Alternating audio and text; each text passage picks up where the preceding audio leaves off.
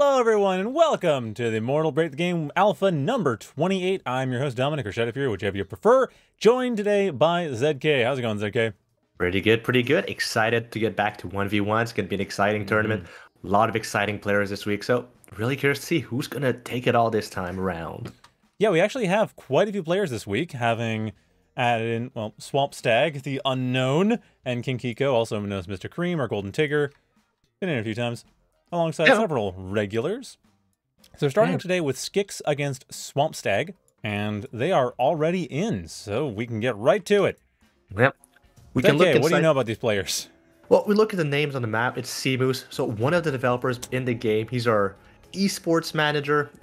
So, you know, he's all about those esports. He knows how to handle that and wants it to go well. On the other side, we have SKIKS, who just who hasn't played in a little bit. He just recently came back to the game, so I'm curious what type of strategies he's used to, as he hasn't played all that much since the economy changes came in. Yeah, they haven't really had a chance to have a faster game plan, but they also haven't had a chance to have the more recent changes, which to tech changes. That means that, well, they're playing it pretty well. It seems like they've practiced a bit. They're going for some early tech 1. They're trying to make sure they have a solid setup into the mid game with protection, because yeah, these days any player is gonna have to be focused on that, you know, early infantry game if they want to stay in. Yeah, just the nature of how it works. Yeah, well, this game is getting pretty spicy already with by ZK. John SKIKS already heading up for those for a lot of early units, while Seamoose went for the fast expand instead. And that's where I'm really curious to see how this plays out, because with everything slowed down, like tech harder to get to, SKIKS does have a pretty wide window to start harassing and possibly even forcing a cancellation on this base if they really push it hard. And honestly, just getting the buildings at the front is enough damage to really make it worth it, right? Depends what he decides to go for next. If he wants to keep pushing more units, or if he goes for, if he goes for more units, or if he decides to expand behind it. Is he going all in? So far, it's just a lot of units with a lot of Pyre. He's getting ready to attack those camps. It's Zol. A lot of units, a lot of Pyre often means you're rushing in with Bone Stalker, summoning Zol, and then using that for extra damage. Yeah. We've seen that all the time before. Oh yeah, and that's a lot of damage coming Seamoose's way, so we'll have to see how he defends this. He's going to have to be on the defensive. Well, okay. He has the hallowed ground, though. One thing that's really worth noting here, between the tower foundations and the Legion halls, there are a ton of choke points that Seamoose has built up right outside their natural.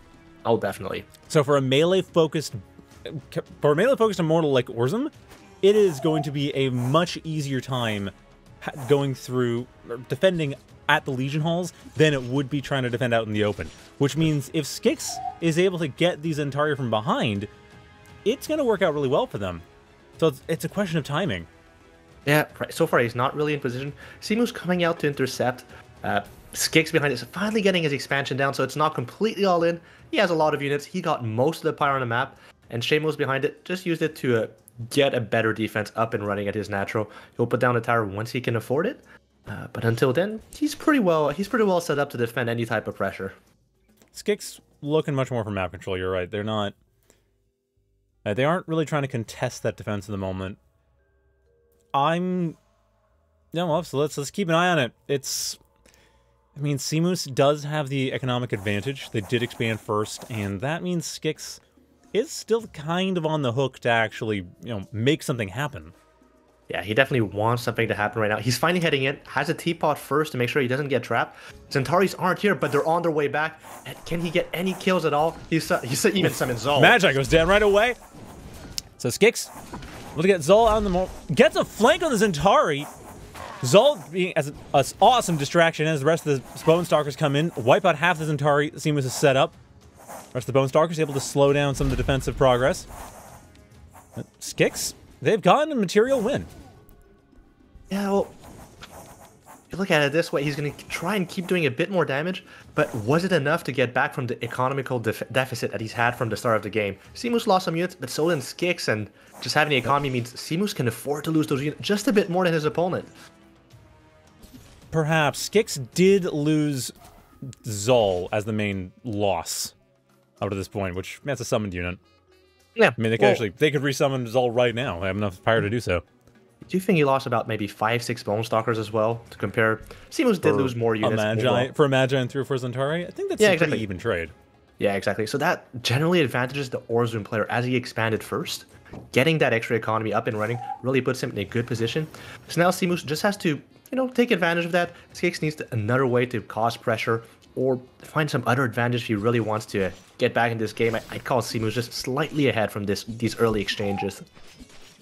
I'm tentatively going to agree. That is a scary Zentari force that Seamus is maneuvering around the map. I honestly gotta give SKIKS credit though. The fact that they got rid of the Magi means that this Zentari force can't just roll up on SKIKS' base, have hallowed ground, and start getting full range damage. Okay. Tech-wise, SKIKS is moving up to Amber Room, so he can get into those resonance. It's that type of army he wants. It's a pretty traditional army, a good old meat and potato army. Getting those resonance with the Bone Stalkers too. Oh, that is traditional. That's an old tradition. We haven't seen resonance used in a long time. Well, that's true. They kind of fell out of favor because, well, honestly, they were underperforming. Yeah, but then there's a bunch of changes. Well. Hey, but look, SKIKS hasn't played in a while, right? So that means they haven't. And honestly, there's a lot of changes that have happened to the game since. Resonance might have more of a place than we realize. Exactly. Like, it's not going immediately to air units. That's the thing. The game just isn't as... The tech doesn't get produced as quickly. Seamus will not be as able to as quickly build up air units in response. Definitely. Seamus behind us, playing it pretty slowly, going for Soul Foundry after getting the Monastery as he has to. And yeah, just content playing it defensively, which is a fine choice. He doesn't need to. He has the early advantage, just getting the extra base up and running. Seamus is playing the Orzum way. Hold back, stay behind towers, and wait until your opponent breaks themselves against you. Yes. The beautiful time where someone just juiced himself against your meat grinder. That is a visceral image. How else are you going to make grind meat, right? You just get a few Bone Stalkers in there. You can have toothpicks with you to help it out. And it's vegetarian. Are Zentari vegetarian though? No. The Bone Stalkers are. No, that's true. Yeah. Oh well, Seamus looking to try to eat their vegetables, but really not too concerned to get in there. At the same time, SKIKS going for the tower. Distraction by Zol was partially successful. SKIKS can lose so much of their force trying to take out this tower. Wisely retreating, but Seamus starting to get those advantages piling up. Yeah, Seamus has been playing it so well, safely, defensively, hasn't really lost a battle so far. SKIKS always trying to push some type of fight, trying to get an advantage. And here comes the meat I was talking about. Okay. To go with all the veggies that we're talking about, all these little... is that a run by? I think it's a run by into Seamus' base. Oh, you're right, absolutely. There we go. That's what SKIKS has been looking for, getting some mining time damage. And if nothing else, forcing Seamus all the way back, giving SKIKS back the map control he so desires. Also, look how much SKIKS is able to see. Like, they know exactly what Seamus is up to now. Yeah, heading up to that Angelarum and a second Soul Foundry. So Seamus getting up a strong defensive army still. Nothing to harass too far. Maybe some Dervish might come out. But he seems content in his strong position right now. Just some basic units, some Absolvers coming out too to control zones around his place. Really the defensive play of Orzum. Oh yeah, absolutely. Both players also going for their thirds. They aren't really in a position to contest either one, so it makes perfect sense.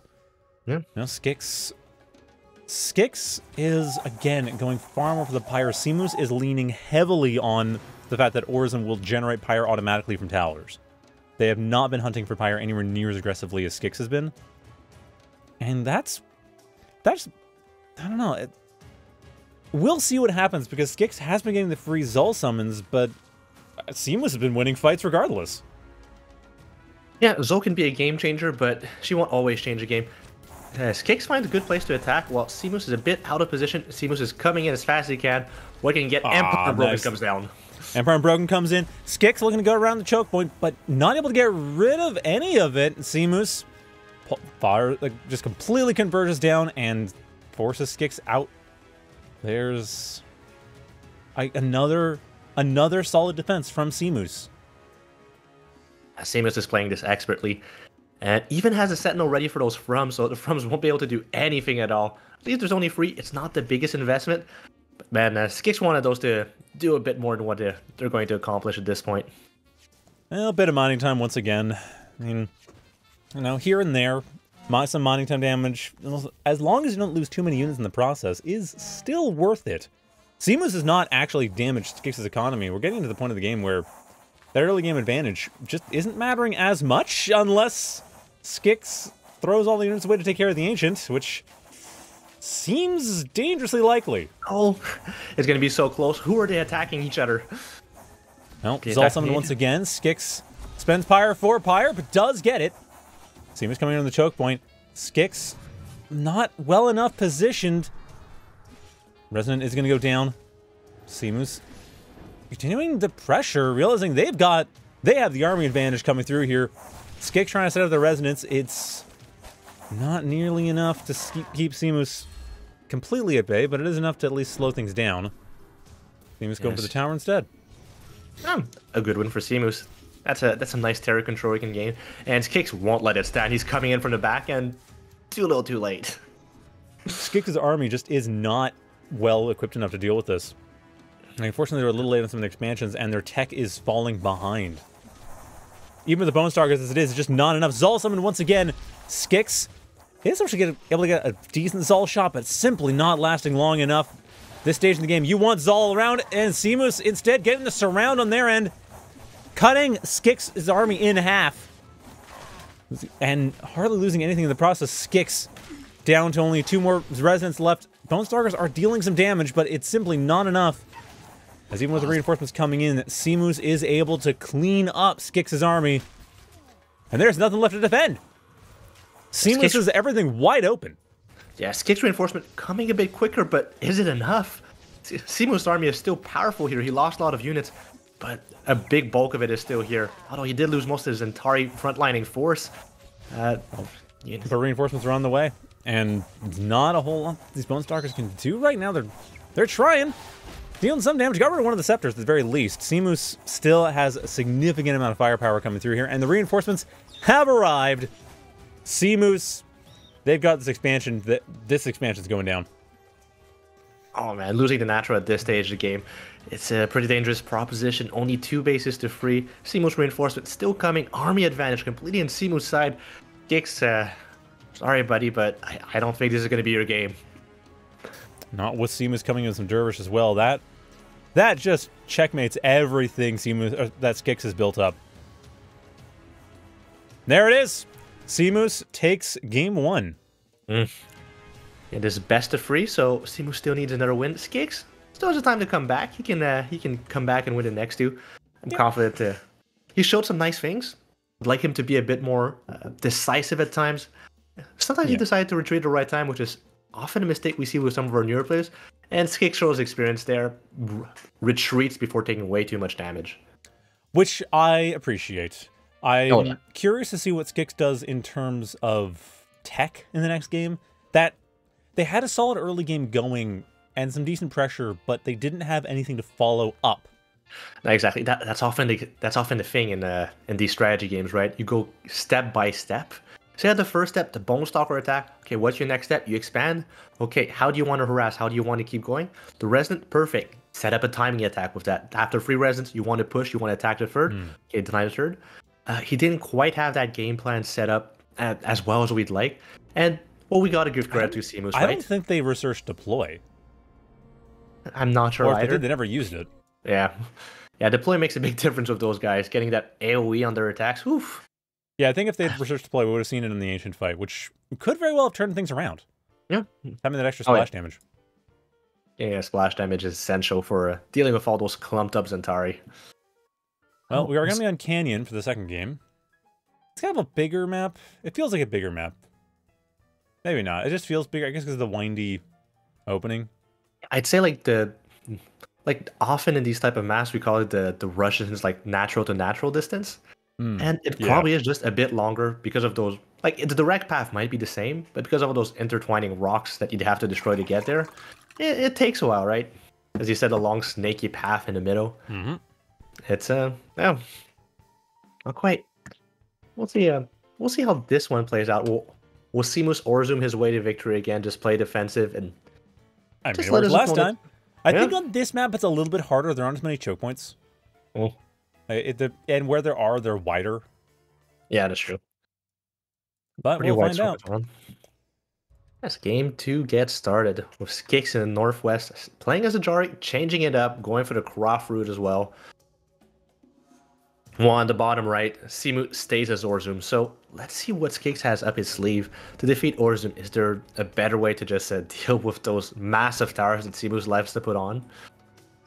As Ajari, I mean, you have there's not really a whole lot that's just direct damage. The best you have really is just Archmother Zapari support. Well, you know what I've liked? I've seen some players like Lightforger, for example, use Mass Wardens. It's always been a fun strategy, just getting all the Wardens up, getting around those defenses. Like, oh, you have towers there? I'll just go around it because I can fly. I mean, that's also Lightforger, who will always go for Mass Wardens if they have the opportunity. Yeah, he's been doing that a lot. He's been doing that a lot. Mass Warden, Mass Dervish, if they can get away with it, they will. Yeah. Well, this time around, both players playing very, very economical. None of them going for those crazy, crazy all-ins. Unfortunately, no boring game.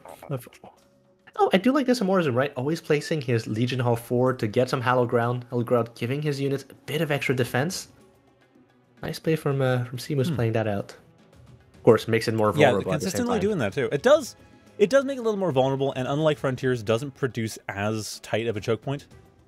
But like you said, it means it's easier to defend. You throw the Centauri up with a Hallowed Ground, there's more room to have Super Centauri. We do love those Super Centauri.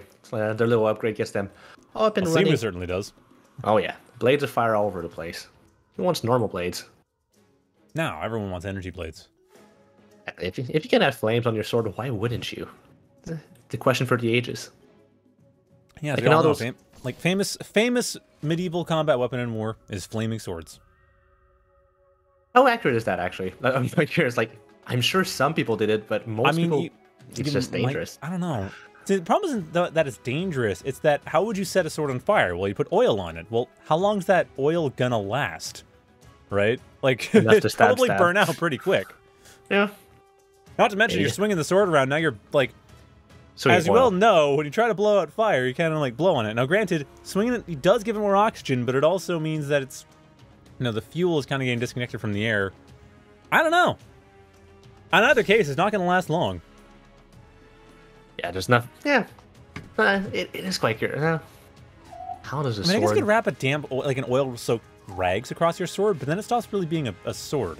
Yeah, then it's not dull anymore, right? It's just a stick with fire. It's more of a giant torch. At the same time, if you put it on fire, that just means the sword can cut through things faster, right? Like a hot knife through butter. Butter being the bones of your enemies. I don't. It's not that kind of hot, right? Yeah, I don't think so. Cause I honestly, that's a really tough question, and I don't think anyone's bothered to set the sword on fire long enough to test. Yeah, that's probably not why you set it on fire, right? Yeah. But, I mean, those Centauri probably do. Centauri put on fire just to scare their enemies. Like, oh, I'm gonna slice through you from a distance now. Yeah, but that just goes on fire magically. Like that's the difference. That's magical angel fire in the inside of the sword. Centauris are just a bunch of cheaters, actually. Oh yeah, I mean, angels in general are cheaters. The laws of physics are not pleased. Yeah, you don't respect the laws of physics. Don't they understand what laws are? Laws are things you have to respect, and they're like, nah, we're gonna fire it up. Dumb Centauris. They make their own laws. They are the law. They make people respect the law of Eros, and at the end of the day, no one really does. At least not those plant people. They're not even the same world. They never heard of Eros. Actually, they might have heard of Eros. It's like, oh yeah, he's that guy that left a while back. So, oh, okay, cool. I guess we don't have to care about him. Exactly. You can ignore that guy. Well, Aros or no, SKIKS setting up for. Say the Pyre's best they can. Seamus, are they gunning for a pillar drop rush? I mean, neither player's really engaged the other at all this game. Like, mostly curious. Yes, Seamus just hasn't put defensive towers like he did last game at the very least. They're building up, and that much Pyre tells me they're building up for a pillar push.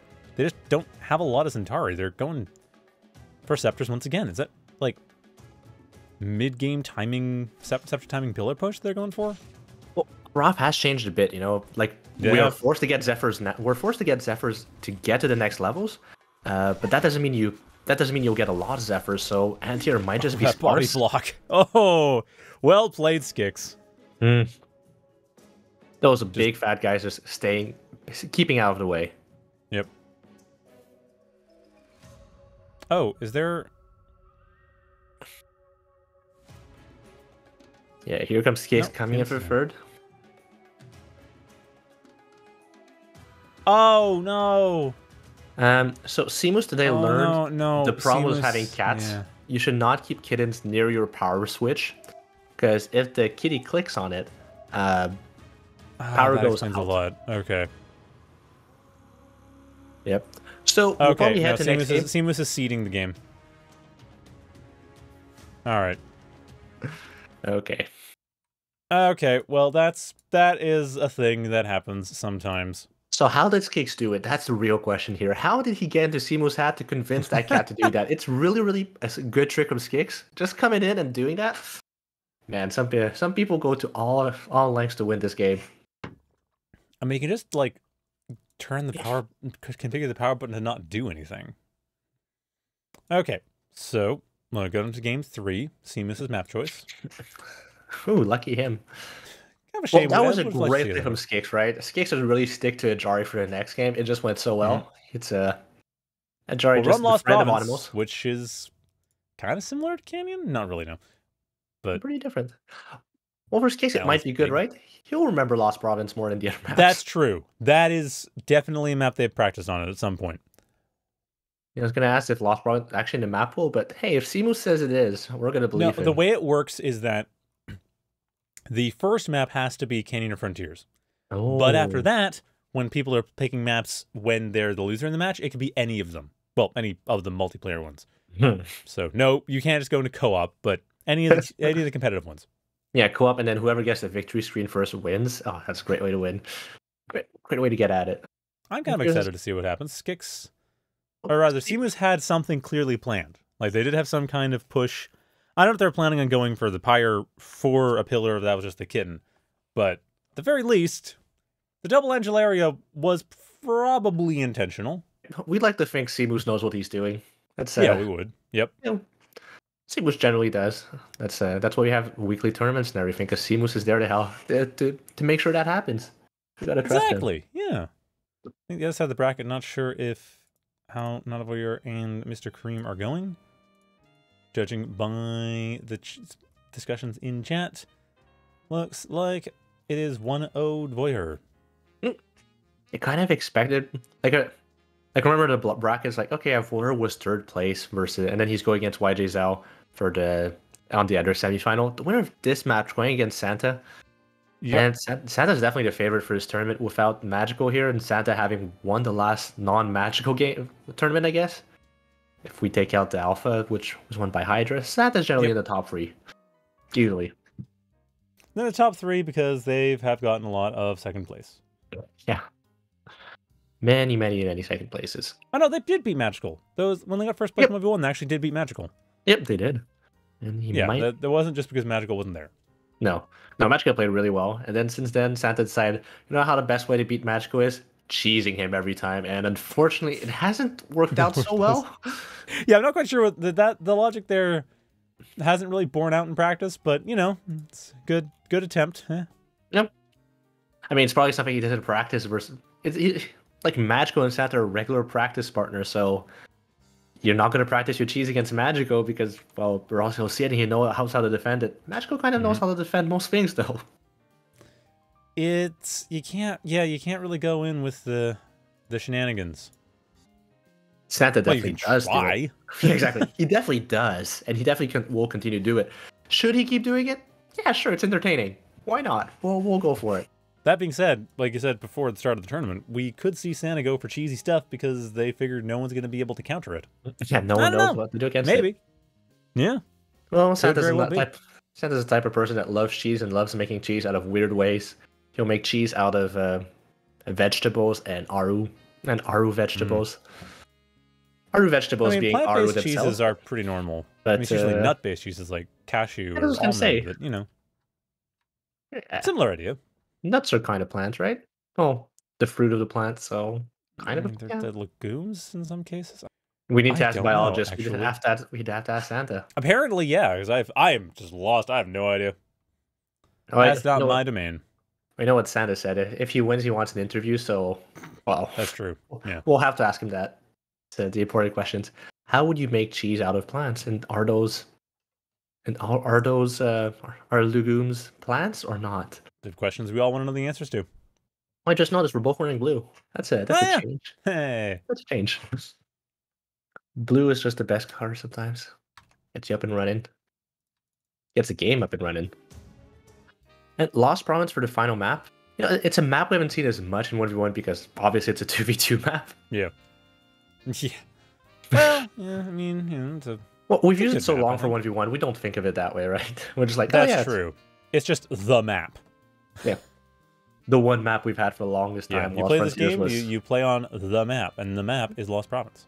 It was Frontiers, but no one really enjoyed Frontiers as much before it got remade. Yeah, No, it's Old just- Frontiers was terrible. New Frontiers is great. Yeah. Old Frontiers is pretty, but New Frontiers is just good. Yeah, better gameplay patterns. First one, maybe the Yeah, Rush exactly. was just felt too close and you always fell on the offensive with a 4 Pyre. Is a perfect map to try testing and stuff. Just get stuff up and running. And now it's actually a good map. Game 3, it is 1-1 between SKIKS playing as Ajari and Ocean Elk. Oh, Seamoose, sorry. Swamp, whatever. Seamoose playing as Ajari as well this time. Curious choice. I mean, Orzum does do well in this map, but all right. I kind of get it. With 2 entries to the main, well, you can place towers on both sides, but Ajari's just great at juking in and out, and with the backdoor rocks, there's so many avenues of attack to your opponent. Ajari is just a bit faster. So if you can find a way in, you can really cause some damage to your opponent and not let him Well, do what you're doing. I mean, what is Seamus doing? They've gone for early Legion Hall. They've gone. Yeah, not expanding first. The first time That's- he hasn't expanded first. That is unusual. Wait, does Seamus go? No, they went double Legion Hall. Ooh, one at the front as well. Okay, so Seamus now pushing for what SKIKS went for first game 1. Yeah, let's see if he's a bit more decisive than his opponent. Will he go for Pyre? Will he just jump on his opponent before he gets too many units out? And because that really makes the difference, right? It's about being decisive. Attacking before the units come is... SKIKS will get his own Legion Halls up and running pretty quickly. And yeah, even gets 2 of his own. He knows he needs those units out ASAP. And that's what he's heading for.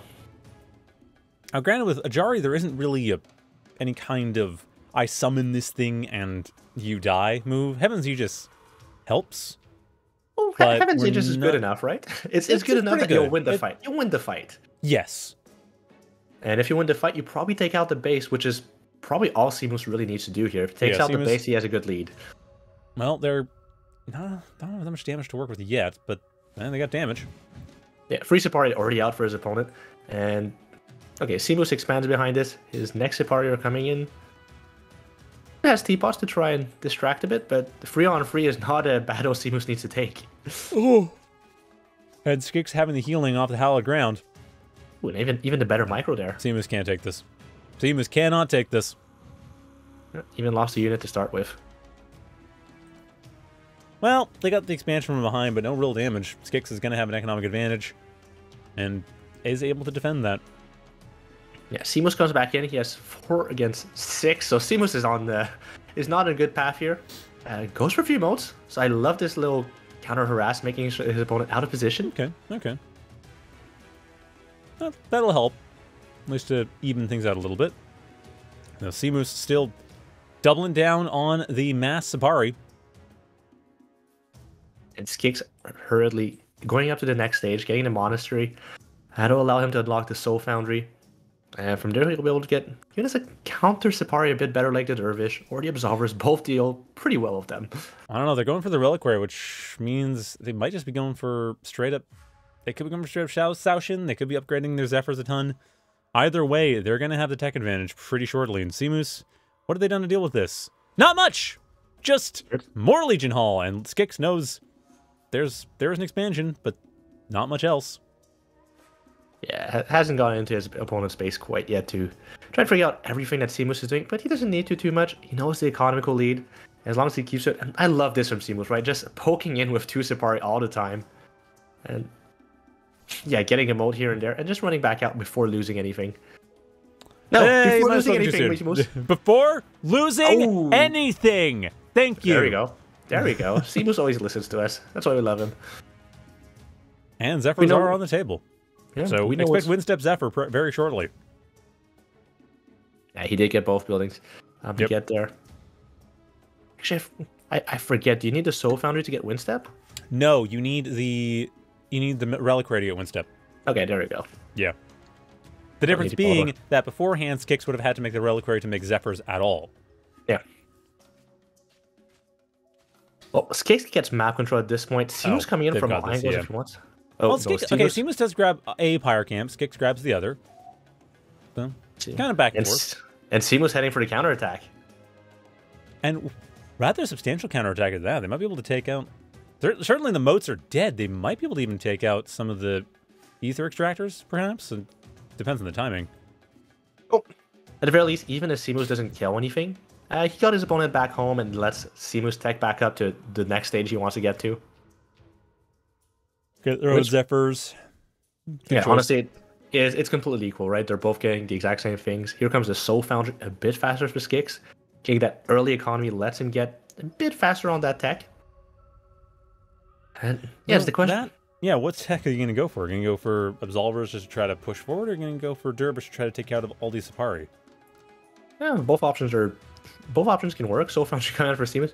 So both players are really going for the same thing so far. We're going to see the deviations come out with the Soul Foundry. Is someone going to head up right for Angelariums? Or will they prefer to stick on Soul Foundry tech and really go for that powerful push? Versus Wardens who are more about counterattacking a bit easier. They have some decent damage, but their counterattack potential is pretty much what defines them. So that's the real question. How well is that counterattack going to come through? Especially considering the attacks still are just pure Sipari, pretty much. I mean, you gotta love those little spearmen. Yep, they are handy, and Seamus had been using them quite a bit for run-bys. Not anymore, it seems like. Yeah, he doesn't have his force on the west side anymore, too. Just come in by the west side, and that's why you gotta leave on the east coast instead. Who wants to live on the west side when there's always gonna be some things coming in to attack you? Wow, okay. You realize he moved for work, right? Yeah, he just moves to the west coast, I know. And look, that his reflexes are still there. He's always sending stuff to the west to make sure to attack. Yeah.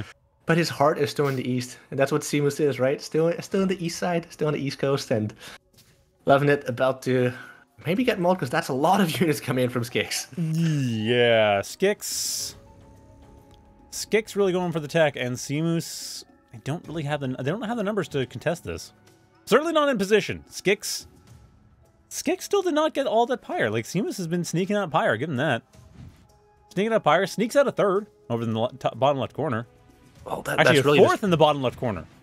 Yeah, that's really the strategy for Ajari, right? Getting all that power for salvation, that just means your opponent's going to lose some units, you just won't lose any in the next fight. So it can make such a big difference if you use salvation the right way. Of course, the question is SKIKS going to just spot that expansion and cancel it? Seamus is playing it real risky. The fact that they don't have the units to support this. Yeah, in the third and the fourth. Well, SKIKS needs to commit something, and he's committing to a counterattack. But he might just get caught out. At least there's a nice exit out of this base. You can always get back on the other side. As long as he doesn't go right into the main. If he goes into the main, he's stuck. And okay, good. I was scared for a second. All right. Well, oh, no, going for the moats. And not great choice, it turns out. Do not lose those Sipari if you can help it, SKIKS. Because very shortly, Seamus is going to completely outpace you in terms of army production. Well, you say it, but look at the army right now. 46 to 85 That's true, units. But it's going to, in a couple minutes, yeah, like, Seamus has just gotten set up. Oh, Thrones. That's what Seamus is heading for. That's why he has nothing. He's just saving up to get these Thrones out. Okay, Thrones and Sharu. Interesting. Yeah, that's a lot of Ether coming in. Well, he's They getting do have all 4 the Ether bases. bases. Yeah, all the Ether bases. Still a bit of a scary proposition. As long as SKIKS... Well, SKIKS has a timing window right now, right? If SKIKS wants to get in, he can get in before the Thrones come in. And he'll just destroy this entirely. Well, it's kind of a question of whether SKIKS decides to. SKIKS has been playing very passively, and seems Skimus has picked up on that fact. Yeah, no, great play by Skimus, just seeing his opponent. Oh man, that's a lot of Windsteppers coming in. And another harassing force comes in. And this time Skimus a bit out of position. Yeah, harassing might be... No, that's accurate, yeah. Oh, is he going to spot it? They spot it! They must be... Oh yeah, definitely see the Angel area. Yeah, as long as you spot it right, that's a pretty big difference. They didn't see the Thrones. They might have seen the Ayabaros that the Shar were coming. I don't think they saw that Thrones were on the way. Well, SKIKS doesn't have to worry that much, right? He has the anti-air already. Like, Thrones are good. They do. They do have quite a bit. Thrones are good. But it's more, again, timing based on Simus having the expansions. SKIKS hesitating. Every moment they hesitate buys Simus that much more time to get more Thrones out, more of an army out, get their economy to pay off. Well, Skimus is completely out of position, though. SKIKS is coming in, and Skimus sees it, and oh man, is in full panic mode. Is retreating as fast as he can. Might just be a bit little too late, though. His base is forfeit. SKIKS has the third base taken out completely. Skimus coming in from behind, but only with Safari and one Saoshin thrown on the way.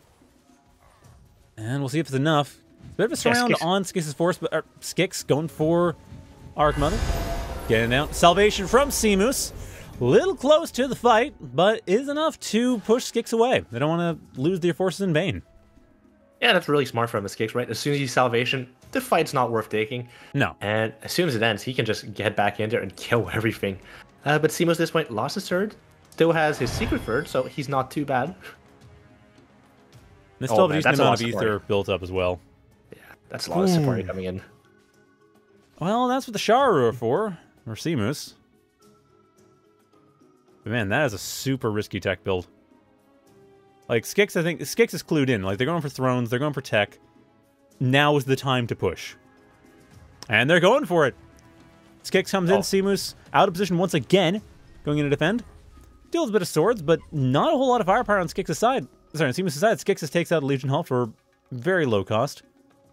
Now they must realize there's a clock ticking on their head. Yeah, as those Thrones start merging up. Of course, Kraft does have Castigers. They have a pretty decent answer to those heavy air units.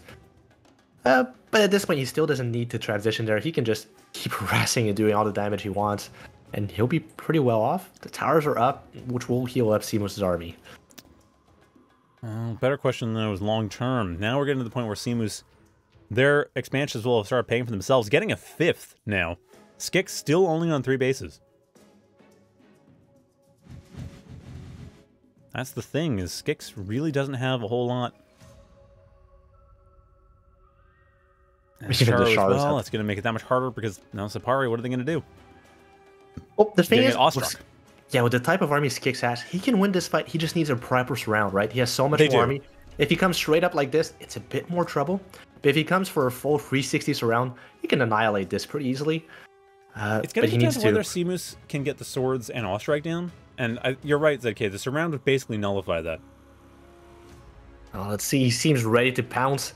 And okay, uses Heaven's Aegis. Heaven's Aegis drops, and down come the swords. Arc Mother's prepped up, but a little bit too late. No Ostrike effectiveness. Angel Fire is pretty strong, but is it enough? Well, there's that surround you're talking about by SKIKS. Skimus dealing damage, but SKIKS ultimately is able to thin the horde, and now only 2 thrones remain. But SKIKS is out of Heaven's Aegis. The throne's gonna be enough. SKIKS coming through, takes out the last throne. Skimus, nothing to support this, and the third base goes down once again. Skimus, they've lost all those heavy tech units they built up. A couple Arc Mothers are coming in for extra support. It's simply not enough, though, and the Sharu doesn't start with enough mana to actually cast Ostrike from the factory. Yeah, so SKIKS pushed away, dealt some damage, lost some units, but got rid of 4 thrones. Absolutely worth it. Oh yeah, SKIKS is going to be happy with that engagement. Simu's still behind us, has his 5 bases, so if he gets enough time, he might be able to do it. So SKIKS needs to show his decisiveness right now. He needs to keep pushing and take out Simus while Simus is still trying to rebuild with his heavy tech army. Get Absolver to help defend. But SKIKS still has such a bigger army. The numbers don't lie here. They don't, and SKIKS is getting Alloy only 4th. Oh, it's again SKIKS coming in. Gotta be careful with that Sharu. But otherwise, get the damage reduction fields out, and SKIKS, away they go. Taking out the tower, splitting up Simus' forces. Simus is already out of position. The Sharu didn't even manage to get an Awe Strike out before it went down, and now Simus desperately trying to hold the line here, but that third looks once again like it's going to fall. Windstep in, SKIKS able to take out the Absolver. Arc Mothers fall soon afterwards, and Simus, they are running out of an army.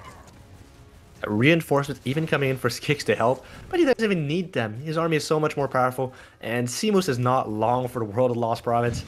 And the East Coast is about to lose one of their champions, who's going to have to head to the West Coast to pardon his sins. And yeah, goodbye Simus, unfortunately. Well, Simus might have a chance. They do have reinforcements in their base. They're not huge, but SKIKS going off for the 5th base does give Simus some time to reinforce. Yeah, his Dark Runners are coming in. He has a throne. If you support it, the Absolver's great at zone control, so they can dish out a lot of pain. But man, are they upgraded? That's the question. That's true They too. can actually be used on the offense. Well, it might be. Still, at any rate, they're keeping SKIKS out, but SKIKS just took out 2 of Simus' bases. Now has the economic advantage for the first time this game. And, well, since the early game. And that's... That's the question. Another advantage. Well, there it is. SKIKS moving with the Heaven's Aegis. Going to take the Absolvers. The Absolvers and Thrones go down. That's it. Simus dropping Salvation. SKIKS does not care. Is going to go surround the stasis units. They can't be killed beforehand, but they get Salvation's over. Throne goes down. Absolver's out of position. Everything else is going to get wrecked for Simus as SKIKS just running roughshod over Simus' entire army. Simus looking to regroup, reinforce a bit, but not enough. The units simply don't have the health, and SKIKS takes game 2 and the series. Whew. A great series. Both our players showing some different strategies. Simus played great defensively in the first game. SKIKS in the second game really using his telepathic powers to get Simus' cat to turn off his power switch. Powerful play. But in his third game, gets his more regular win, just dominating with numbers over his opponent. The numbers were great, the composition was great, the timing was great. The Simus did not get a chance to build up at that many thrones. The most they had was 4, and SKIKS had this answer to that. Great game from both our players, and of course, Simus is not entirely out. He is in the loser. He is in lower bracket right now, so he can make his way back to the finals. And we believe in him. He has the knowledge to move forward to get to the next part. And we'll be moving on with Santa versus SKIKS. So we'll stick with SKIKS. We've seen some nice things from him. Let's see how he deals with our #1 seed of this tourney. It will be a tough fight for SKIKS. I mean, back and forth against Simus. Got warmed up. So we can go with that. See how that works. And Santa decides to go on Frontiers, which is known to have a lot of spiders. This is like Santa's new obsession. He loves spiders now, so we'll just have to trust him on that. I haven't seen that many spiders on Frontiers myself. I don't know. I mean, I don't pay much attention to bugs. Really? No, not really, no. I realize they are ecologically important. I just don't pay much attention to them. What am I, an entomologist? Yeah. I guess you're not the type of person to get an ant farm, right? No, they'd get all over, and then Ajari would eat them all. Yeah, I guess Andre would like them. Andre might actually appreciate if you get an ant farm and would just knock it over for fun. Then the ants would be all over the place. Yeah, no, thanks. I said Andre would like it, not that you would. And what makes you happy is what makes Andre happy, right? So you should get an ant farm? Doesn't work that way. What makes me happy is if Andre's in good health. Alright. Well, ants are full of protein, right? And they're, like, cats are carnivorous, so technically it works.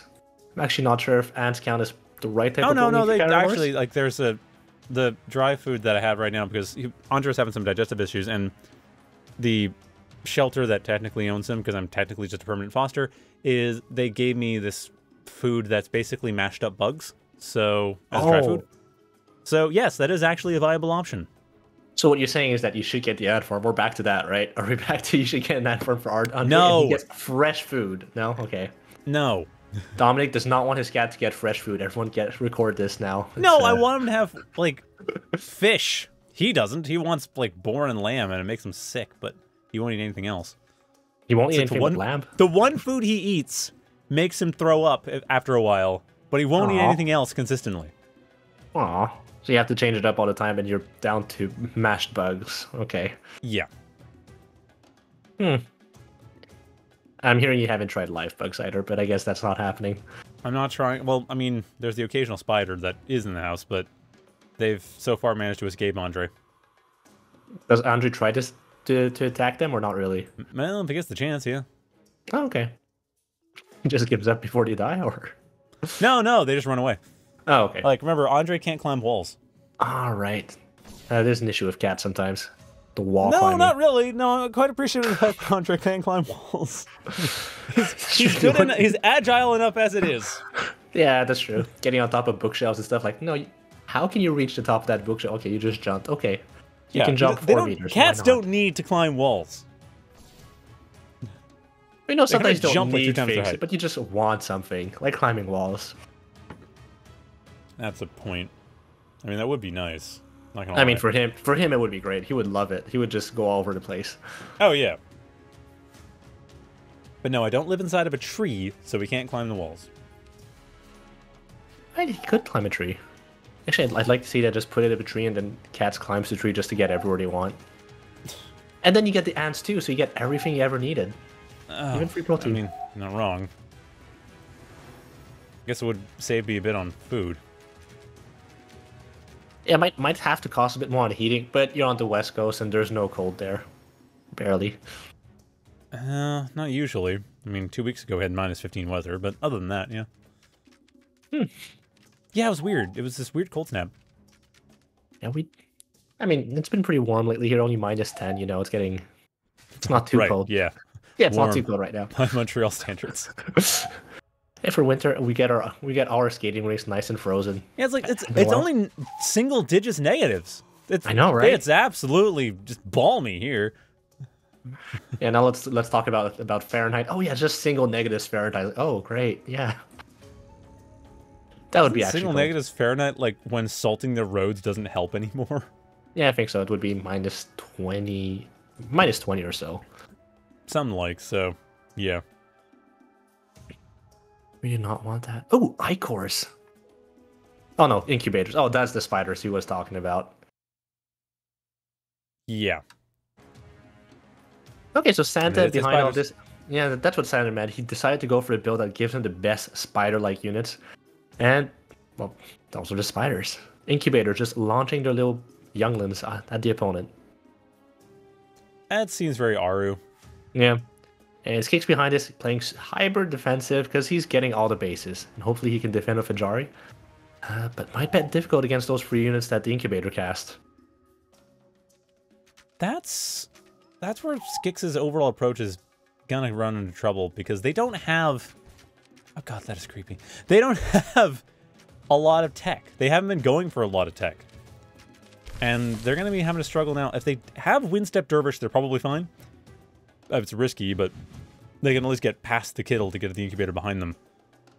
We'll see how this, I don't know. We'll have to see how this push works from Santa. We haven't seen this happen quite often. Well, actually, we haven't seen it at all. Mass Incubator with Mass Hunters. It's a good timing, right? Santa really planned this out. It's getting creepier the longer I look at that. God's Incubator animations. I mean, they're really well done. They're just kind of like beautiful. Yeah, they're very unsettling. All right, there we go. Heading for the tower to begin with. SKIKS coming in from the back and might be just a bit too slow to save it. Heaven's Aegis comes in. He wants to jump on it. Oh, but Malak casts her spell, and there's nothing they can do to survive now. Well, Santa will get the tower down. That's the win, and continues along. SKIKS. Okay, this is a bit risky, but Santa decides, hey, upgrade some stuff. Hey, he wants bigger spiders. They want bigger spiders. Spiders were too small. Resolver's up for SKIKS. Santa able to get around them. One more Resolver goes down. That's going to be it for the SKIKS' defenses. Quite a bit of damage done, but Santa does not care. Reinforcements come through. Gets us around on SKIKS' army, and that third is in jeopardy. He gets to cancel it though. It's not a full-on. It's not a full-on loss. A True. cancel means he can reuse his resources for more units, which he definitely needs if Santa keeps pushing with his spiders. Well, SKIKS has plenty of resources in the bank. It's more, at this point, a solid choice of what do you go for. You know your opponent's got Mass Incubator, Mass Hunter. What do you guess they're going to go for next, and what do you go for to deal with that?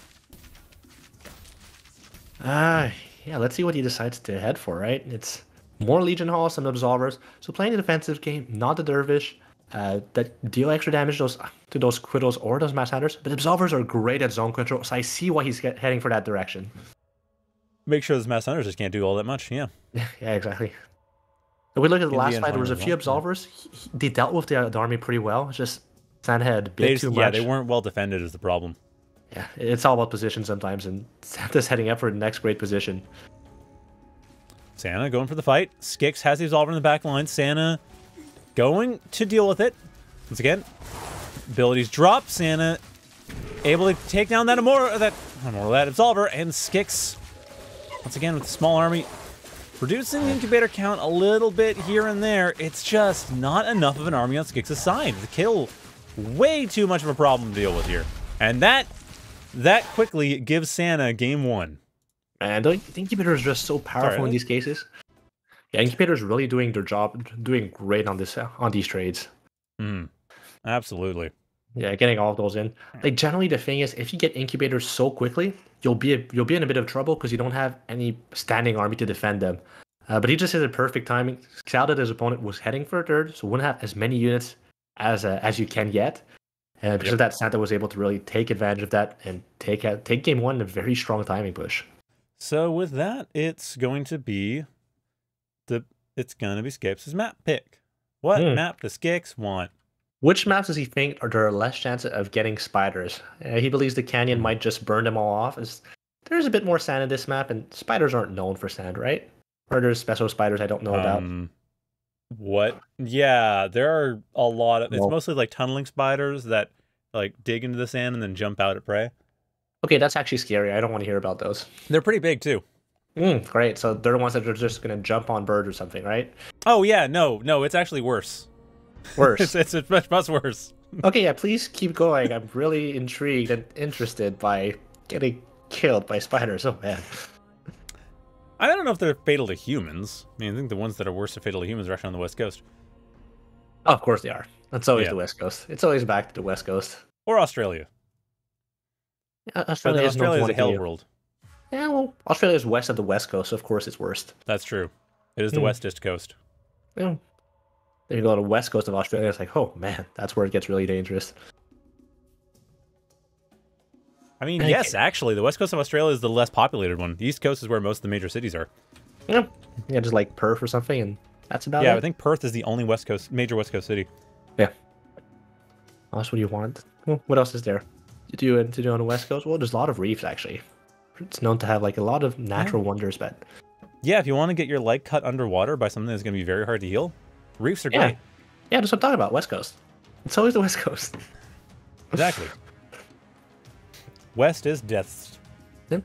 Well, Santa heading for another type of timing push, heading for double Ether before expand. SKIKS going a bit more normal this time around. No, always going normal, just expanding first.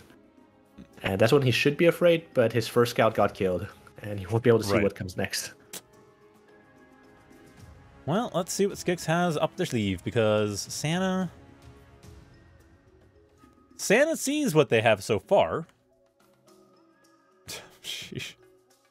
Yeah, so Santa right now knows he doesn't have to worry too much. It's just going to be... Yeah, there's no harassment. Yeah, this is going to be a normal attack, just a normal thing. He can concentrate on his timing. Doesn't have to worry about it. Ooh, early is a call?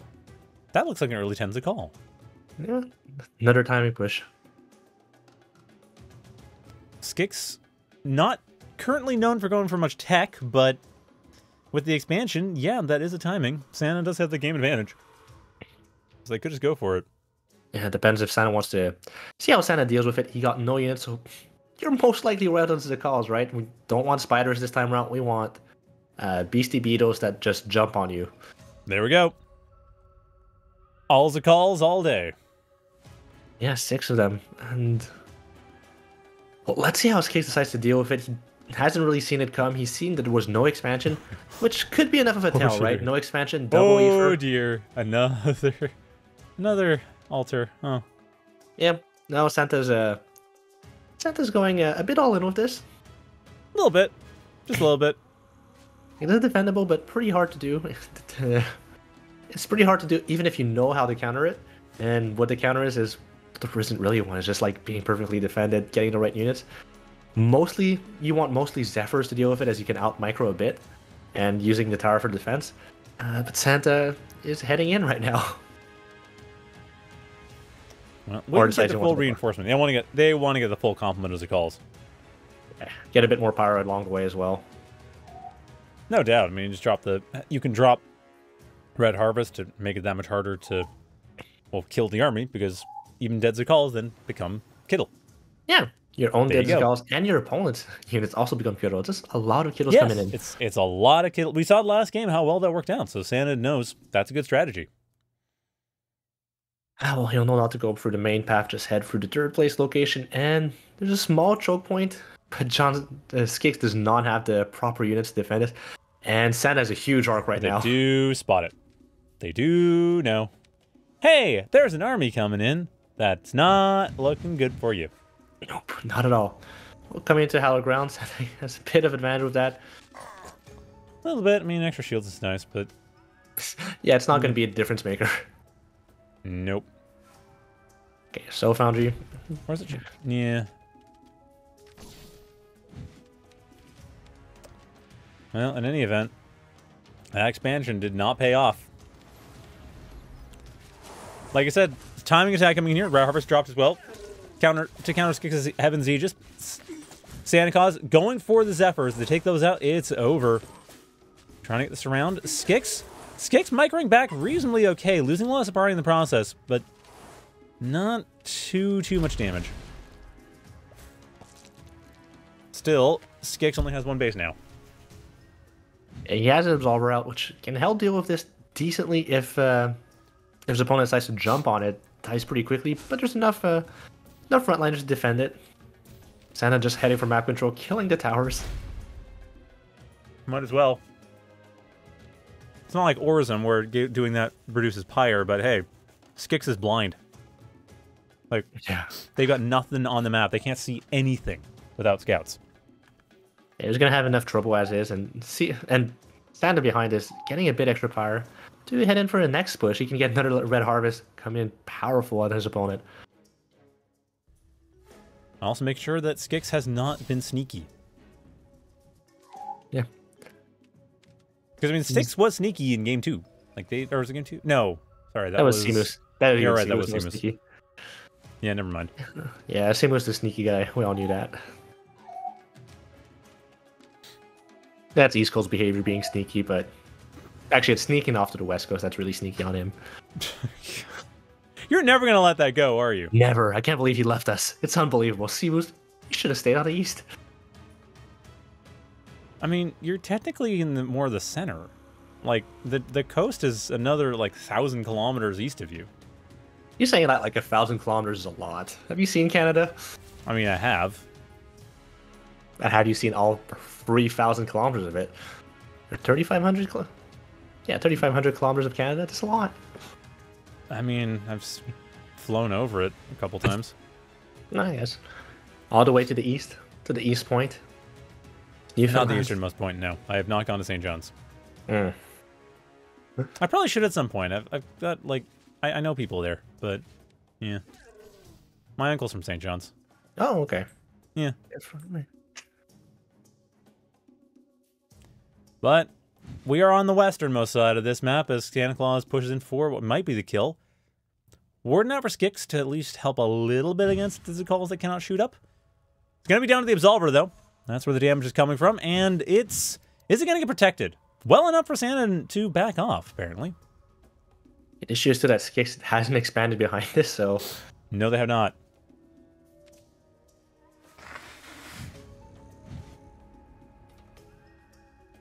What is the follow-up here? Wardens are great. Wardens get to harass us. Santa still has no anti-air at all. So Warden has free reign on everything. But there's 2 bone canopies coming out, so the anti-air will be coming had in no soon. anti-air at all. Although, no. Forced Mass Hunter. SantaClaws clearly was going for the Behemoth instead. SKIKS slowing that down just slightly. Although, how do you Behemoth off 2 bases? I don't know. I guess building nothing else helps. That is the way. You don't have to build anything. You just build Behemoths off your huge army of SantaClaws that will never die. Because that's what SantaClaws were all about, not dying. Yep. I mean, that is in fact what they're all about. The whole point of them is that they don't take a lot of but don't take a lot of damage when they have their shield / overgrowth. When you get the upgrade on them. So they don't take a lot of damage until they do. Oh, here comes the Wardens that just want to poke at these enemies. And there's a big Zakal, so if you can get that big boy, Mallow will be unhappy. If they can. It's... Oh, down they got one of them. Ooh, okay. That's what I wanted. So Santa... They don't actually have plans for things that shoot up. Now, for some Masked Hunters, they were planning on Behemoths. Everything shoots down. That hey, Masked Hunters doing the job. Offering Masked Hunters to get rid of one of the Wardens, at least. That does give SKIKS the room to expand, which is more important for them. Santa, only on 2 bases still, really trying to push that endgame tech. And they might very well be able to. Yeah, that final push. There are a lot of Zephyrs though on SKIKS side, so he has the tools to deal with it. It's gonna come down to engagement. We can look at the army value as well. SKIKS is actually ahead right now, surprisingly so. But Santa does have 250 Pyre, which he can use for everything. Yeah, that's gonna be. Yeah, you're right. Could very well just be Rain of Blood into Red Harvest because why not? Oh, but if he catches units out of position. Yeah, again, there's only a few Masked Hunters that shoot up. Those Wardens are in a good spot. The rest of the army, SKIKS, I mean, it's actually pretty well set up to deal with these Zakal. And as Santa's army is split up to get all the power, that just means all his armies are just a little bit smaller. So if SKIKS can pick him off one at a down, yeah, he can pick him off one at a time. Santa tries to reunite his army, but instead Santa's the one getting surrounded now. Oh, these Masked Hunters go down. The Wardens are completely free. Santa, Rain of Blood, but nothing. Everything that shoots up is gone. The Wardens have free reign. SKIKS going for the retreat, but they've got this. They pretty much wiped out all of Santa's army in the process. Well, it's the Behemoths coming in, and probably didn't think he had enough to deal with the 4 Behemoths, the embiggened Behemoths on top of it. Also, that was not a bad choice, as Santa did go for the backline attack, and SKIKS able to intercept that. So SKIKS able to hold this off completely. Santa's early advantage starting to fade.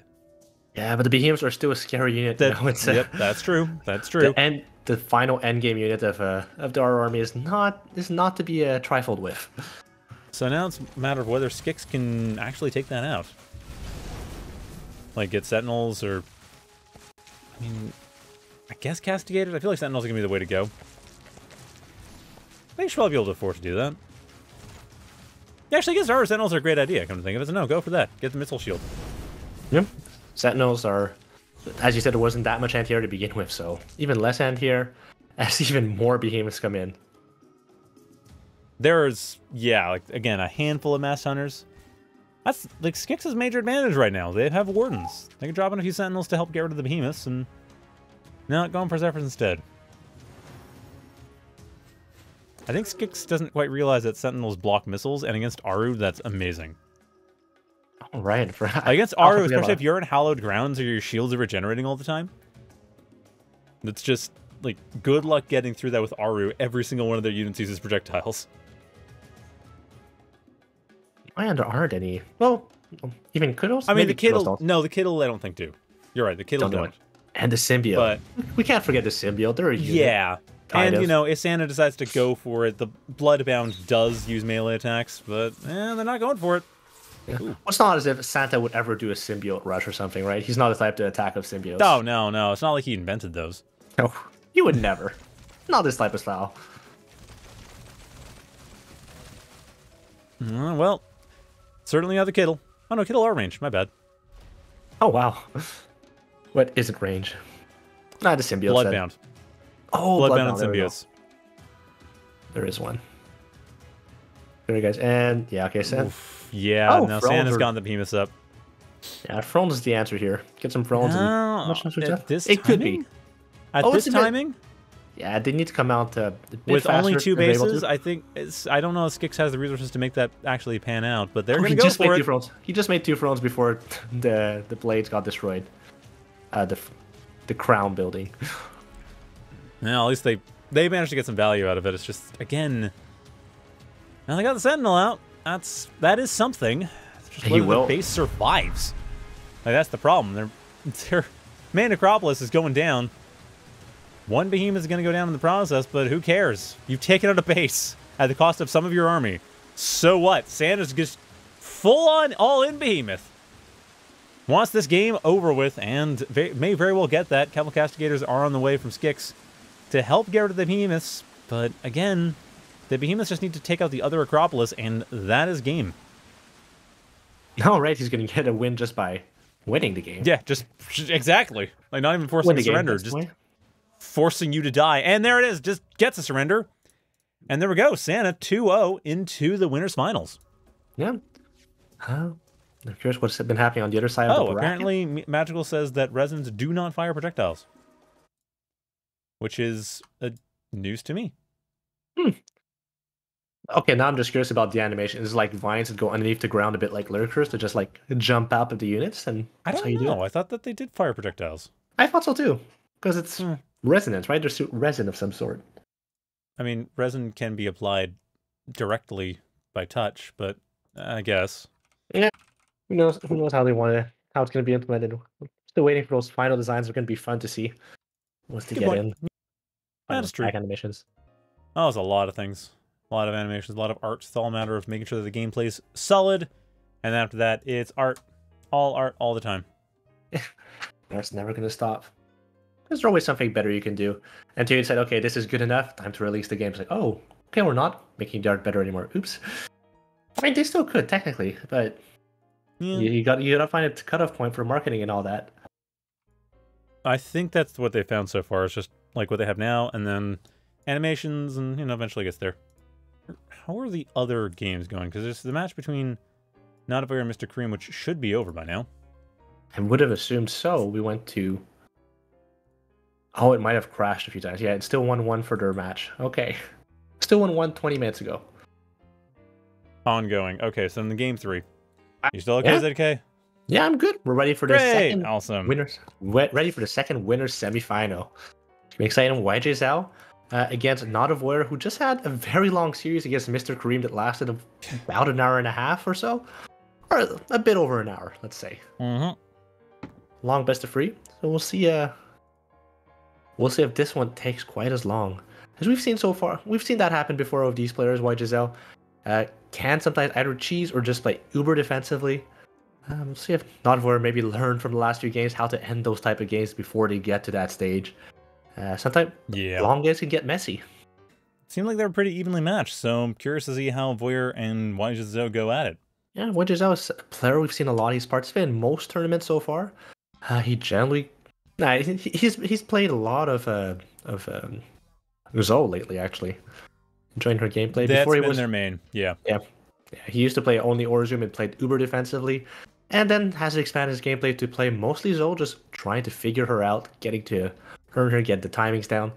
And we'll see. He's the type of person I could see going for those big accomplishes as well that Santa just showed us. He has many tricks. The kind of player that really tries to grind things out. Like, they want to just do one thing, and then do one thing, and just really, really, really make it perfect. Yep. Which is a little hard to do in Immortal, since the game requires that you're pretty responsive. But hey, if it's a rush, it could work. True. Yeah. Well, it may be very well what they are up to. Running into a game, he is picking Zhou as expected. His opponent will be going for Ajari. Okay, not the same time as last match, but a similar Krav versus Aru. We've had a lot of those and always enjoyable. Well, actually, all 3 matchups, Krav versus Krav, Aru versus Aru, or Krav versus Aru, all pretty fun in their own ways. I just enjoy the fact that all of the Immortals get their playtime, get their time in the light, and we'll see what strategy to go for. Early expand for NotAVoyeur. yjzhou, same thing, a little bit later, but same idea. Nope. No, Just after yeah, Ether. expand. Pretty standard for Zhou, actually. You want that? Yeah, you're right. You want there to be Ether. There's so many Ether dependent units that Aru has, and I don't want to be stuck on that. Yep. Ajari doesn't quite need it just as fast as you can do a lot of just your early Siparis. There's not going to be any air units coming to harass you too early. Does imply that there's likely to be an early Zakal push. I mean, that having that early Ether makes it easier to get Zakals going, and Zakals have been a very popular opener for, well, more for Mala than Zal, but still a reasonably popular opener for Aru since the last patch. Yeah, no, exactly. Zakals have gotten a bit better right now. They're better at just dishing out some pain, so people like going for them. And ooh, the teapots coming in to try to kill their opponent won't quite get there. Yeah, teapots getting their attack is just... Yep. Yeah, teapot attacks. Voyeur trying to deny yjzhou because teapots have new attacks, and well, we haven't seen Zhou actually make use of that much, but in the 2v2 tournament last week we saw a ton of like 2-on-1s for teapots, and Voyeur has a mind for that sometimes. Oh, that's what the teapots are all about. Just denying vision, trying to get vision, and the little gameplay patterns are perfect to just get in there.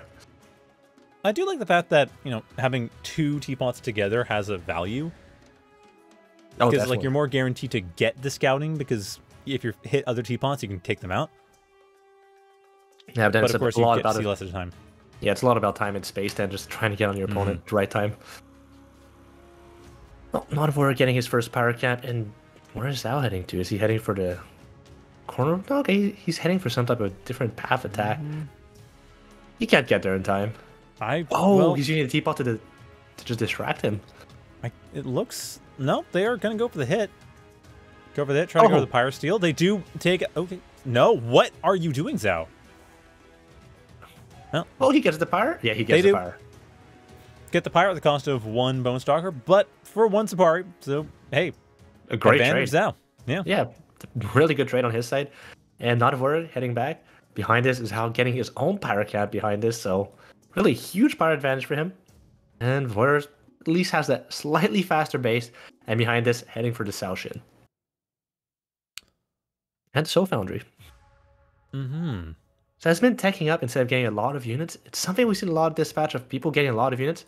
Just is kind of unusual heading out for the tech faster than a lot of units.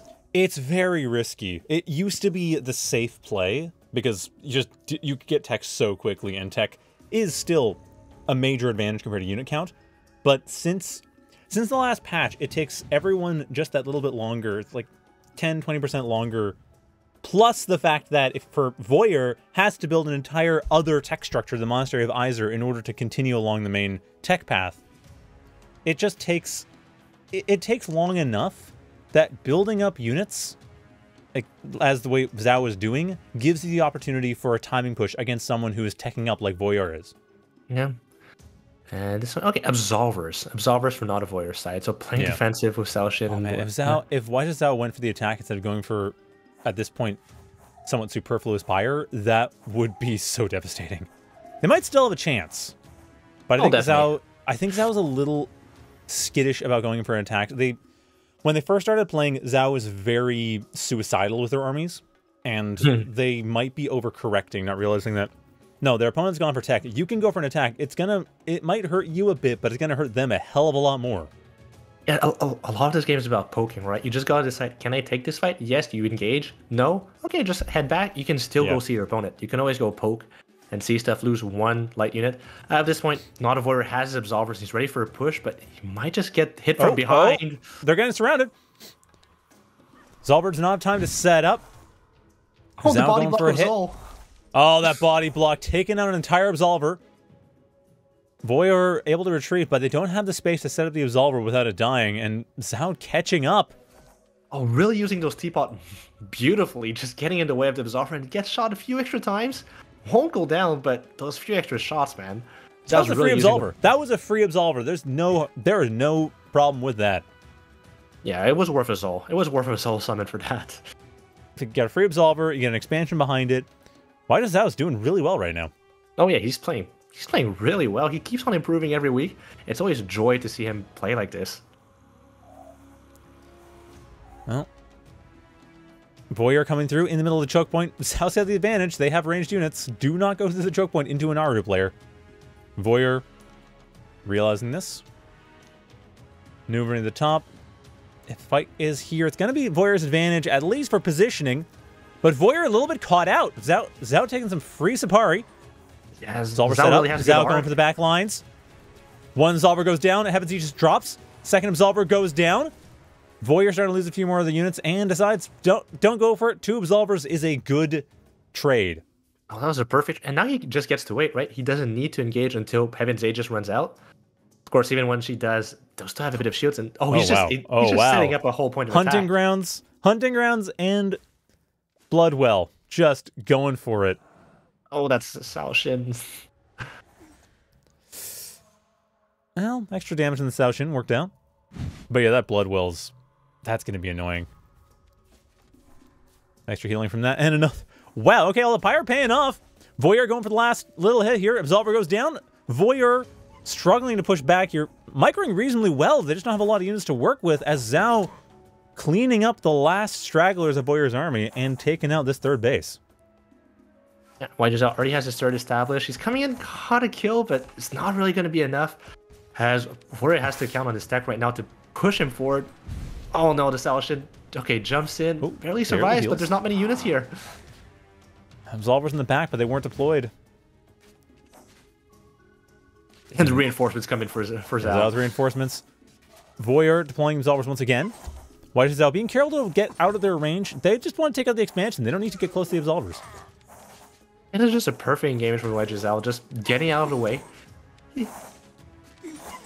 And as soon as the Absolvers push up... and the Absolvers are it on their own. yjzhou takes it.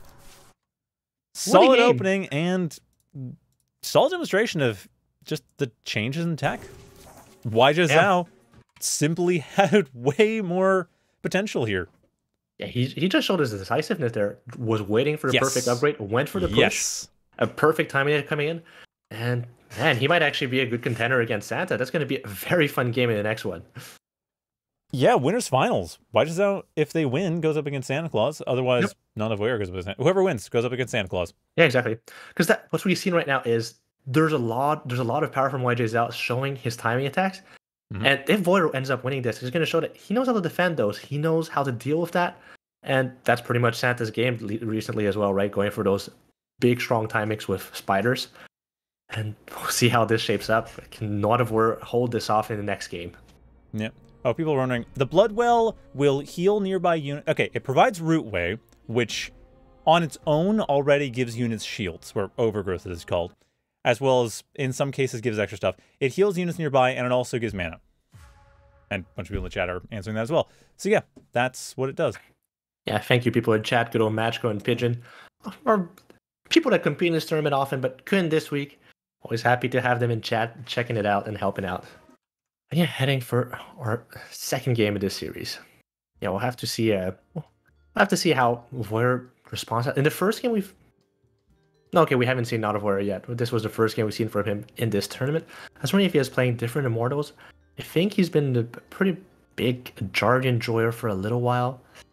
Let's see if he keeps. He sticks with Ajari and finds another solution. NotAVoyeur has been an Ajari enjoyer forever. Are you kidding? That's what I was thinking. It's like, feels like he's only been playing Ajari.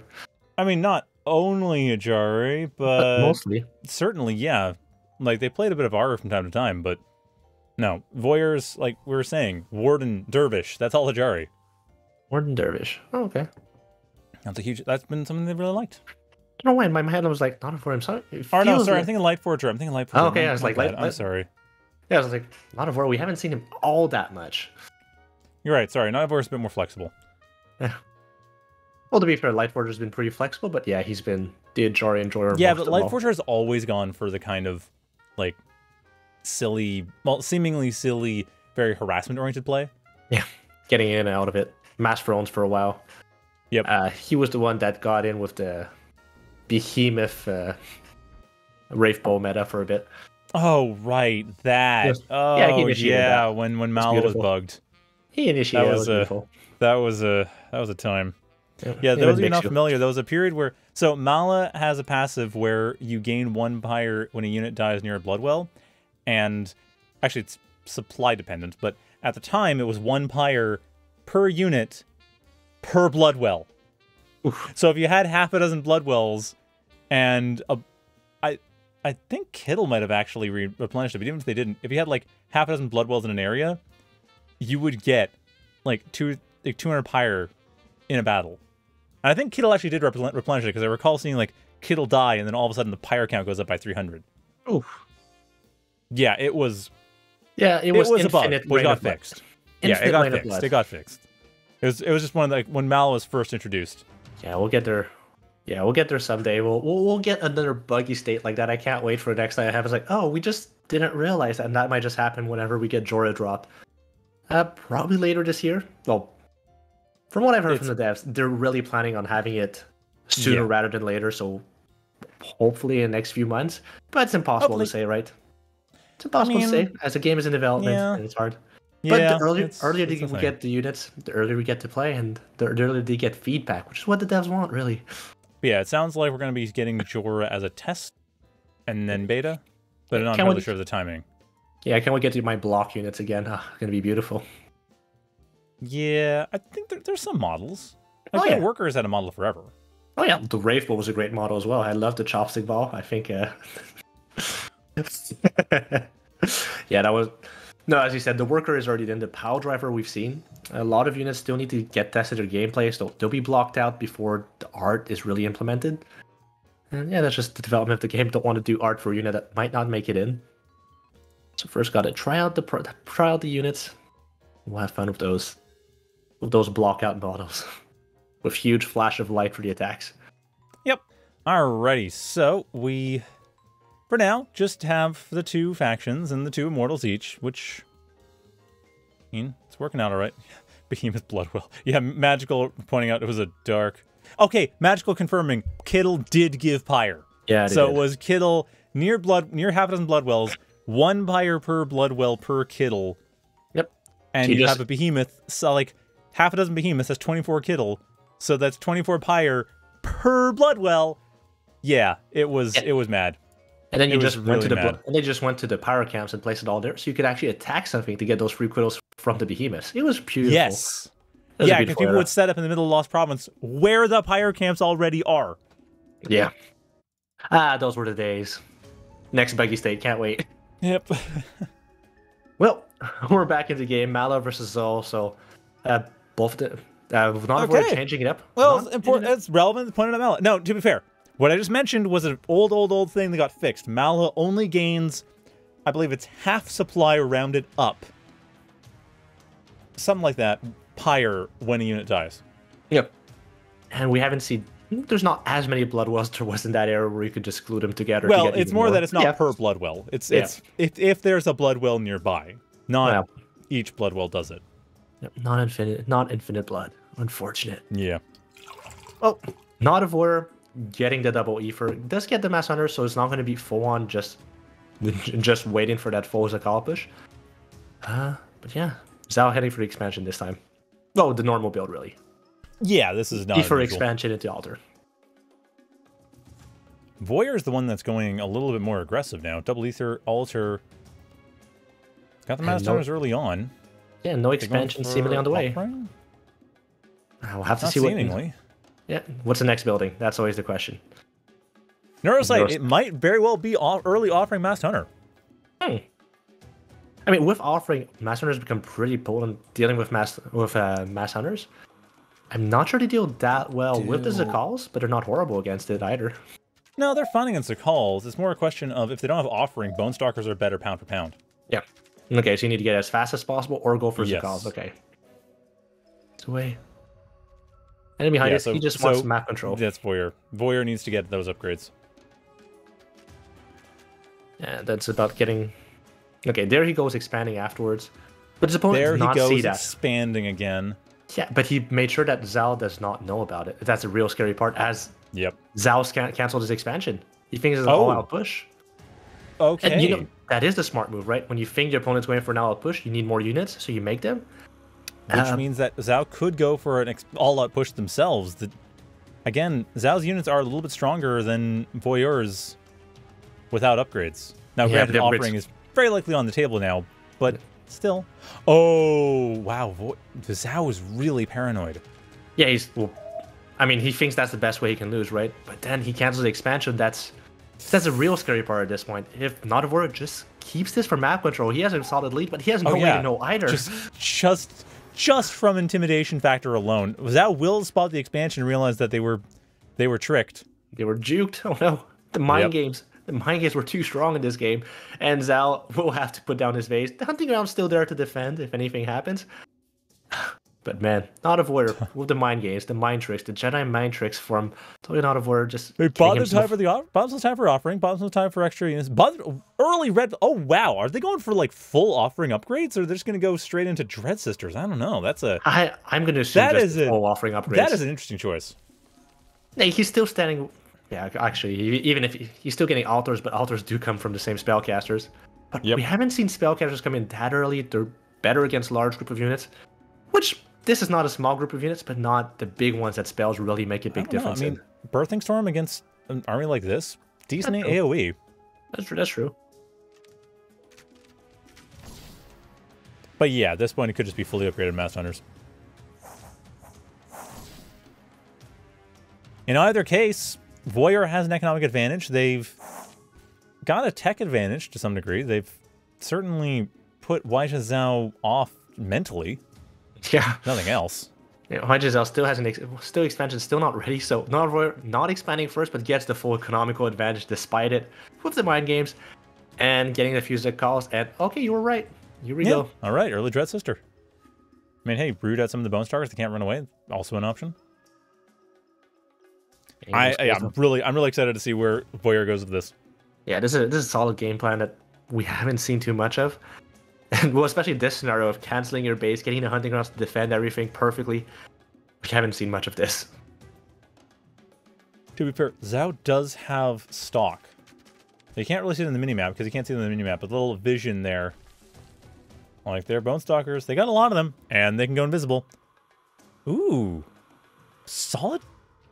Okay, so yjzhou realizing you gotta deal with a lot of light units. Though Ichor aren't as anti-light as they used to be. Zhao's not going to have quite the advantage they might think they will. It's still good, especially the speed upgrade. But they're not. NotAVoyeur is not even going for that many Mass Hunters. He just had initial 10, and since then he's been going Ichor and Spellcasters. Ichors are not the right composition. The Zakal and Spellcaster. Yeah, no, the Zakal are going to eat them for breakfast. Okay, here come the Mass Hunters as he needs some alloy dump. He's using all of his Ether on Dread Sisters. Did he have the Birthing Storm is the other question. That's a question that may soon be answered. And no, they're going for the root instead. Zhou, a little caught out, drops all behind, and Voyeur. Gotta be careful here, losing a few units for very little in return. Zakal, where are we going? Oops, sorry. Yeah, with the Red Harvest, it's like honestly, any fight you take with Red Harvest down. Yeah. Any fight you take with Red Harvest is generally pretty good, as you get the damage from the units, and any unit that dies, yours or your opponents, will get more units for you. And also upgrades. Yeah. Oh, and Big In comes out, which is a good start. More Dread Sisters coming in to help with the fights.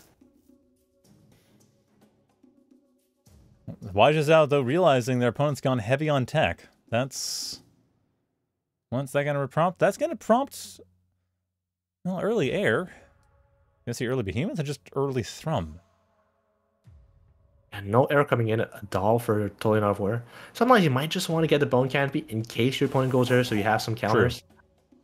And don't need to do something with it. And worst case, it just gives you a bit of supply. Costs a bit more Ether, but if you're going mostly Bone Stalkers or Ichors, it doesn't matter all too much. Well, we'll see whether that pays off. Voyeur's Dread Sisters out of position. One of them is completely free. Second one's running the front lines. All right, Root coming in through. Yep, that gives Voyeur a little bit of chance to reposition before taking the fight. Coming around the side and just picking off forces here and there. Zhou forced to retreat. Loses units for a Dread Sister, which isn't nothing, but Voyeur expanding behind this.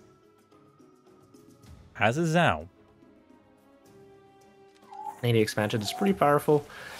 Keeping his economic lead that he's had for a while, but Zhou has the army lead at this point with 22,000 army value versus only 1,600 for his opponent.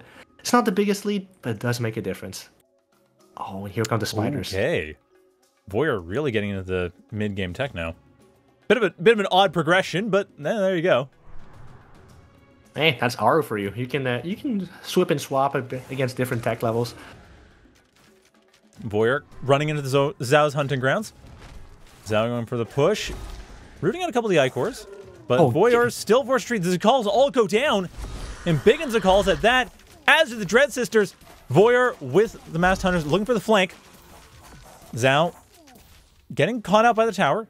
Pushed back a bit. Voyeur with the incubators. Finding extra pressure. Another offering comes down here. Voyeur wants revenge. But Zhou might have run far enough away to prevent it. Zhou was summoned there, but eliminated immediately. Both spells were kind of didn't do all that much. Zhou didn't get kills. Red Harvest didn't get kills. But for Voyeur, it's okay. He pushed White Zhou back while he has the economical advantage of his base. Just a slightly bit faster, has the 8 mining compared to only 4 for Zhou. So a decent exchange for NotAVoyeur. Still a bit behind in army value, but he'll get back up there. He has the extra base, so he can really power it up. Oh, yeah. Well, slowly but surely. Incubators. Yeah, they certainly have the tech for it. This is where we might actually see that air unit come in, considering, well, more and more of Voyeur's army is not able to shoot up. Zhou gonna... Okay, they got a 4th early on. Sneaky 4th, too. Voyeur pushing in. Zhou, some decent choke point, Bloodwell stuff to work with. But... Oh, coming in one at a time. Root comes in, birthing from the top of that. Voyeur looking to take advantages where they can off the Kittle. And it's paying off. Spears popping around. Zhou going for this round. Voyeur just kiting Zhou back. Gets the Pyre on their own. There's the Rain of Blood. Voyeur countering with Zol Summon. Right, Zhou going to throw Zol Summon. Voyeur, and looking for a bit of a surround. Takes out Zol immediately to stop the damage. Going for the flanks here. Another Birthing Storm drops the back lines. And this is where it's going to really pay off. Voyeur getting a ton of Kittle summons in Zhao's back line. Yeah, as they retreat, the Quittles come out and... Oof. Well, at least some dead units, even if they don't contribute to the fight, as Zhou didn't have to keep fighting there. No, they did not. They did actually get an advantage, and they do have an extra expansion. Voyeur's starting to lose momentum. That was a lot of Pyre, and unfortunately, they lost a lot of units in the meantime. Yeah. Especially starting out, like Zhou had... They were coming kind of one at a time, and Voyeur was able to kite reasonably well. It just... Honestly, even that early bit of Zol Summon, or a little bit of Zol Summon, did start turning things around a bit.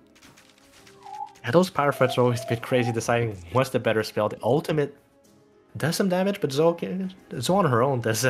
just forcing your units to concentrate on her instead of the rest of the fight.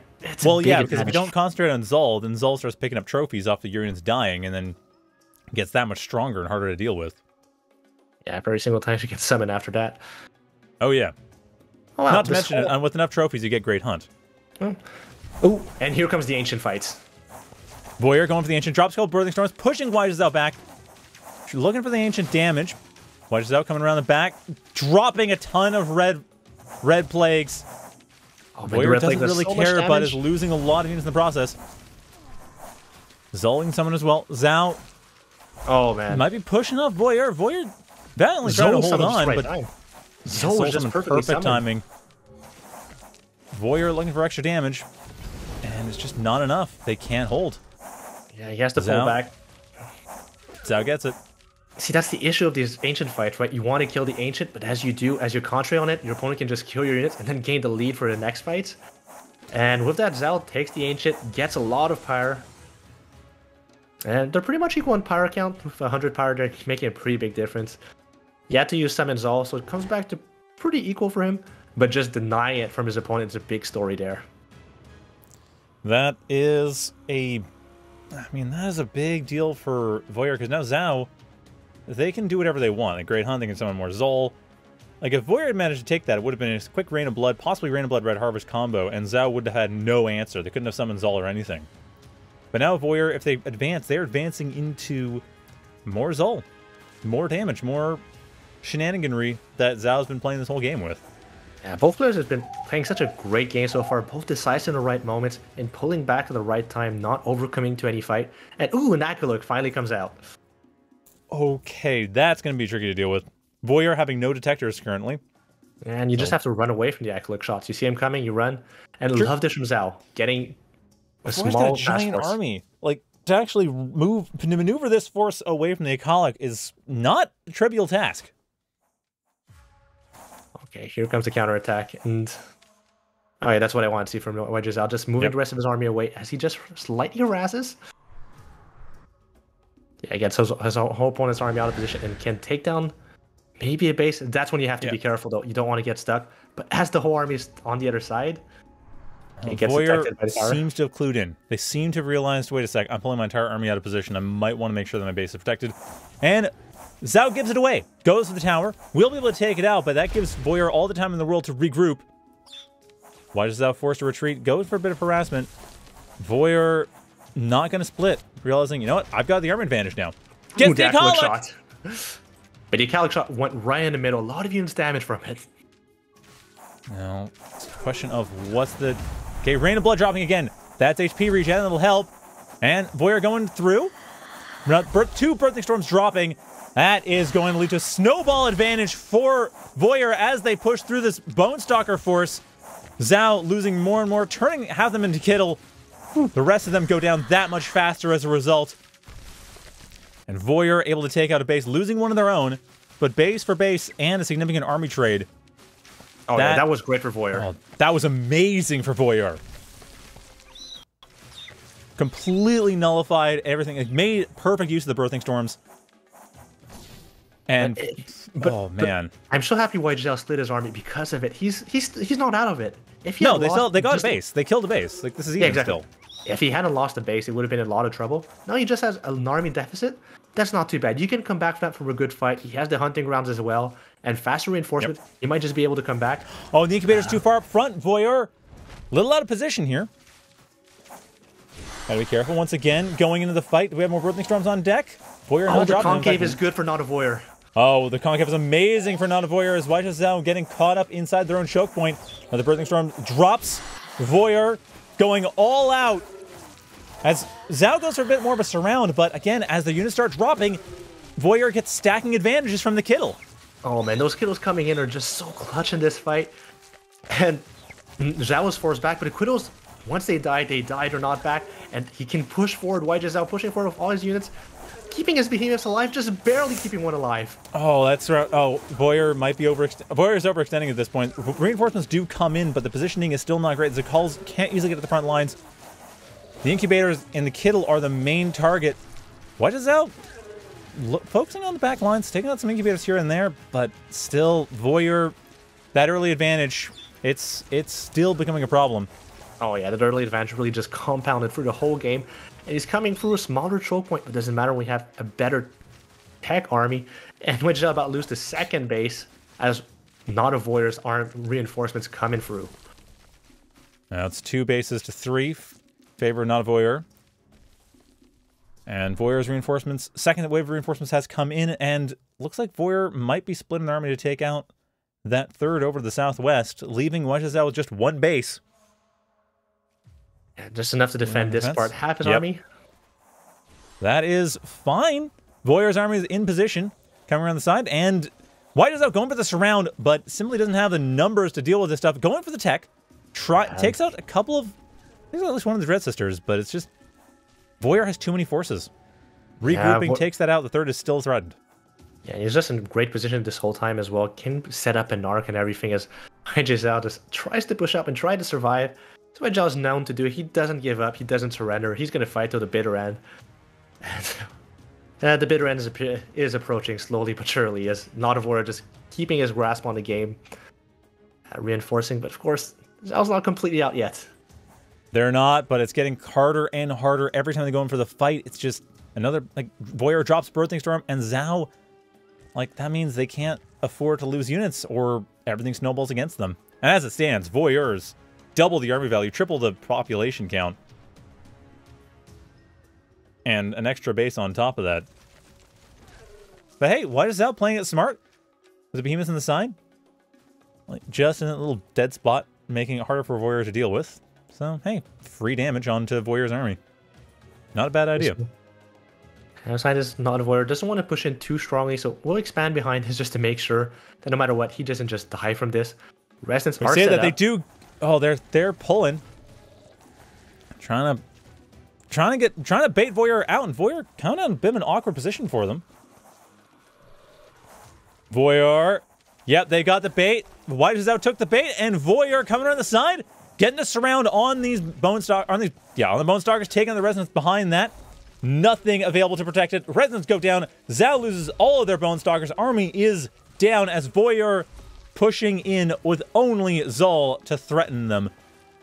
Voyeur does not care. Goes in hard, and that could very well be it. Third expansion goes down. Voyeur pushing in to take out the main, and yjzhou has very little to stop them. Yeah, the two behemoths at the top still alive and still coming in, but Zhou knows it's over. And will concede the win to NotAVoyeur. It is 1-1 in this winner's semifinals. And well played to Voyeur for that too. In early tech play with the early Dread Sisters, I wasn't sure I was going to go with that because early Dread Sister, it takes a while to get the resource you need to get other than Root. And I mean, Root was helping, but Birthing Storm, as we saw, was just a game changer. Like, that went from a stalemate to Voyeur just snowballing into Zhao's base. Still, NotAVoyeur says, who needs micro and can just toss bodies at the problem?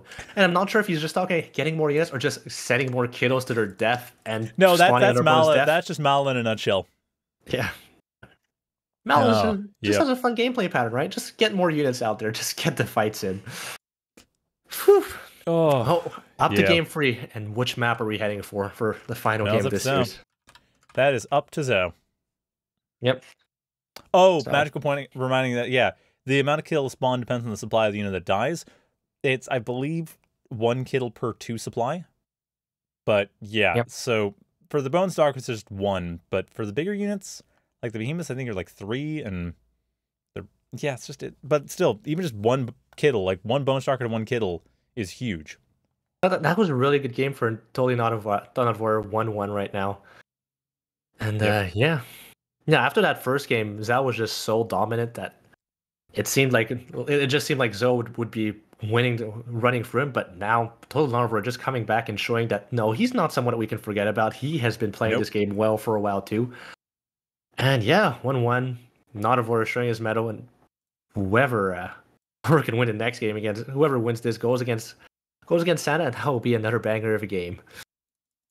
Yeah, in the meantime, we have SKIKS having been knocked out by King Kiko, or Mr. Kareem. So Mr. Kareem has gotten a tournament win. They've actually gotten tournament wins before, but they certainly have one this time. Yep. So SKIKS and King Kiko, Mr. Kareem, both have their tournament win. As I don't think anyone hasn't taken the game today as well. So that's pretty nice for this tournament. SKIKS took games of SwampStag. So yeah, so far. Yep. So far, it's SantaClaws the only one that hasn't lost a game, but yeah, everyone's won a game at least once. Yep. Santa keeps on his strike. It's gonna be a tough challenge whether he fights yjzhou or NotAVoyeur. Both of them decent players. Man, as we head into our next game, we'll be picking up Canyon once more. Canyon, fun map, a lot of roundabout ways to get to your opponent. Just got to keep your eyes open on where they're coming from. I mean, worked fine for Zhou last time. Yep. Yeah, just find the right choke points, the right attack pass. But really, Zhou just won based on the better timing attack. And we'll see if this timing attack can work again. Yeah, I don't know. I mean, that, like, Master Call timing, it was more that the response wasn't great. But even then, Zhou wasn't particularly aggressive with it. Voyeur had more chances than probably should have. Oh, yeah. He had a... Oh, it was just a perfect push by yjzhou, and we'll see if he can do it again. But of course, it depends what NotAVoyeur decides to go for. I know Zhou is sticking to Zol as he's been enjoying her gameplay. But so far, NotAVoyeur has been taking both, has been doing a bit of both. So, going to be heading to Canyon. So, are they going to be for some cheese now for Game 3? Game 3 is always a bit more exciting. You know that the game is on the line. they can go for whatever they want. And I'm just curious what they're heading for. And this time, maybe Zhou won't cancel his base quite as early as he did in the last game when he sees his opponent going for the cheese. That's true, because that was a big thing that gave Voyeur a huge advantage early on. Yeah. Oh, it was such a huge advantage. He goes for the expand first. And, you know, when you go expand first, you just lose all the other advantage, like earlier Ether, earlier map control. He lost all those advantage and then even canceled it. Oh, man, that was just a rough way to start the game as NotAVoyeur got the advantage of getting map control of early units. And then got the advantage off mind games. They scared their opponent into surrendering their expansion. Yeah, that was huge. Yeah, NotAVoyeur should be thanking Santa and Magical probably for training of Zhou and just teaching him to be scared of those attacks and all those rushes. Yep. Yeah, exploiting the conditioning. Yeah. It's like, oh, yeah, I need to cancel my base if he does this because or else I just die. It's like, yep, that is the proper response. And then he didn't put the expansion just after the scout died. Darn it. Just gotta keep the scout alive. Well, lessons learned. But again, we are on Canyon, so... Yeah, back to a map that I'm assuming yjzhou just enjoys a bit more. They generally do well on it. Yeah, it's probably the map they've practiced a lot on. Yeah. So, totally NotAVoyeur if he wants to win, he probably need to go for something like, Lost Province and just hope that yjzhou didn't practice as much as NotAVoyeur has been there a bit longer than him. So could have practiced when that was the map? No, don't count on that. yjzhou was grinding like heck when Lost Province was the main map. Oh, really? I thought he came a bit after that. Oh, they did, but when they came in, Lost Province was still the main map. The other maps hadn't really been considered good enough to play on. Well, okay. Even though they didn't change all that much, they're just... No, it's just at the time Lost Province was the map. Everyone just wanted to play Lost Province. They didn't want to play Embargo or Fool's Bay. That's strategy players for you, huh? They don't like changing it up. They're like, nah, I'm good for that. We don't need to change. Like, no, you want change. You want all the change in the world. No, they're typically very risk-averse. Yeah. I guess we're typically very risk-averse. Yeah, strategy game players are typically very risk-averse. Yeah, it worked. Why would I change now? It's like, yeah, that's exactly. Hey, so we're having a rematch of last time. NotAVoyeur sticking with Malachus. He won with it. Why would he switch? Yeah, I mean, why go back to Ajari? That did not work out for him last time. Heading for Altar first into Ether. So same build so far. Which I like. I like these more aggressive builds really. Oh, double Ether this time though. Last time was only one Ether, so it can be a bit more dangerous. yjzhou expands after Ether, so non-committal on either way. He knows how to defend this account push. Man, Magical and SantaClaws kind of disputing your thing about conditioning. It's not that you told yjzhou that that's the response. It's that seems like that's the response that yjzhou learned. Yeah, exactly. But hey, they're maybe not for that push, but there are a lot of pushes where if you don't just cancel your thing, you're gonna die. So, right. Unless you tell me you can defend every single push, every single one base push with the expanded, like, okay, well, fine then. But I feel like sometimes you just gotta cancel it. Could be wrong though. On Frontiers, I think there's actually a reasonable argument you could set up for, like, again, build up a choke point out of buildings. Not so much for Aru, mind you. But if you could, then yeah, that does provide you a little bit of room. Maybe. I don't know. I mean, yjzhou, again, is a very risk-averse player, so I'm not surprised that they go for the cancel expansion and go for the attack instead. Yeah, I could have seen him die to it a few times. And say, oh, okay, I guess solution is to cancel the base, because that's what it was for this thing. I'll just apply it here as well. It's like, yeah, that makes sense. Actually, he was playing in the pillar push era as well. They were. In the pillar push era, if someone proxies, the response is, I'm pretty sure it was to cancel, yeah. It was. Yeah, that was the only thing. Well, that was really early on when the pillar was overtuned. Yeah. But yes, that was the response. Cancel your natural expansion and then just hold back in your main. Oh, wow. Okay, I'm not used to this one. A Bloodwell at the front of the base. And they're not... Oh, I see. They're going for basically... well, I guess... fast expand off of, like, Aerovore fast expand? Or Omnivore fast expand? Yeah, well, it's great defensive too, especially with the Bloodwell healing up your units on top of it. Yep. But yeah, NotAVoyeur not heading for the super aggressive build either. Expanded behind it. Just got a bit of tech up faster. Wants to get that faster speed on his Mass Hunters as soon as possible, not get overrun by the Bone Stalkers. And they will be probably fine. I mean, certainly the numbers are working out better for Voyeur.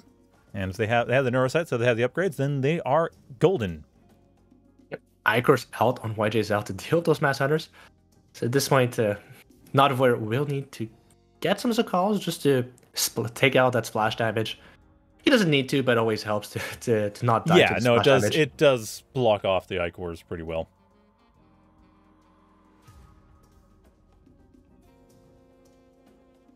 Still, yjzhou. Yeah, this is a very defensive game. yjzhou went hyper defensive, which sometimes just delays your type of push, especially if your opponent doesn't end up attacking you. Yeah, and especially since now, again, early as the calls come in, so those Icors are going to have a harder time. But also, what is that doing? Is that a tech push of some kind? It's got to be a tech push of some kind. Really not okay, sure. Thrones of calls coming in. Fair enough. Fair enough.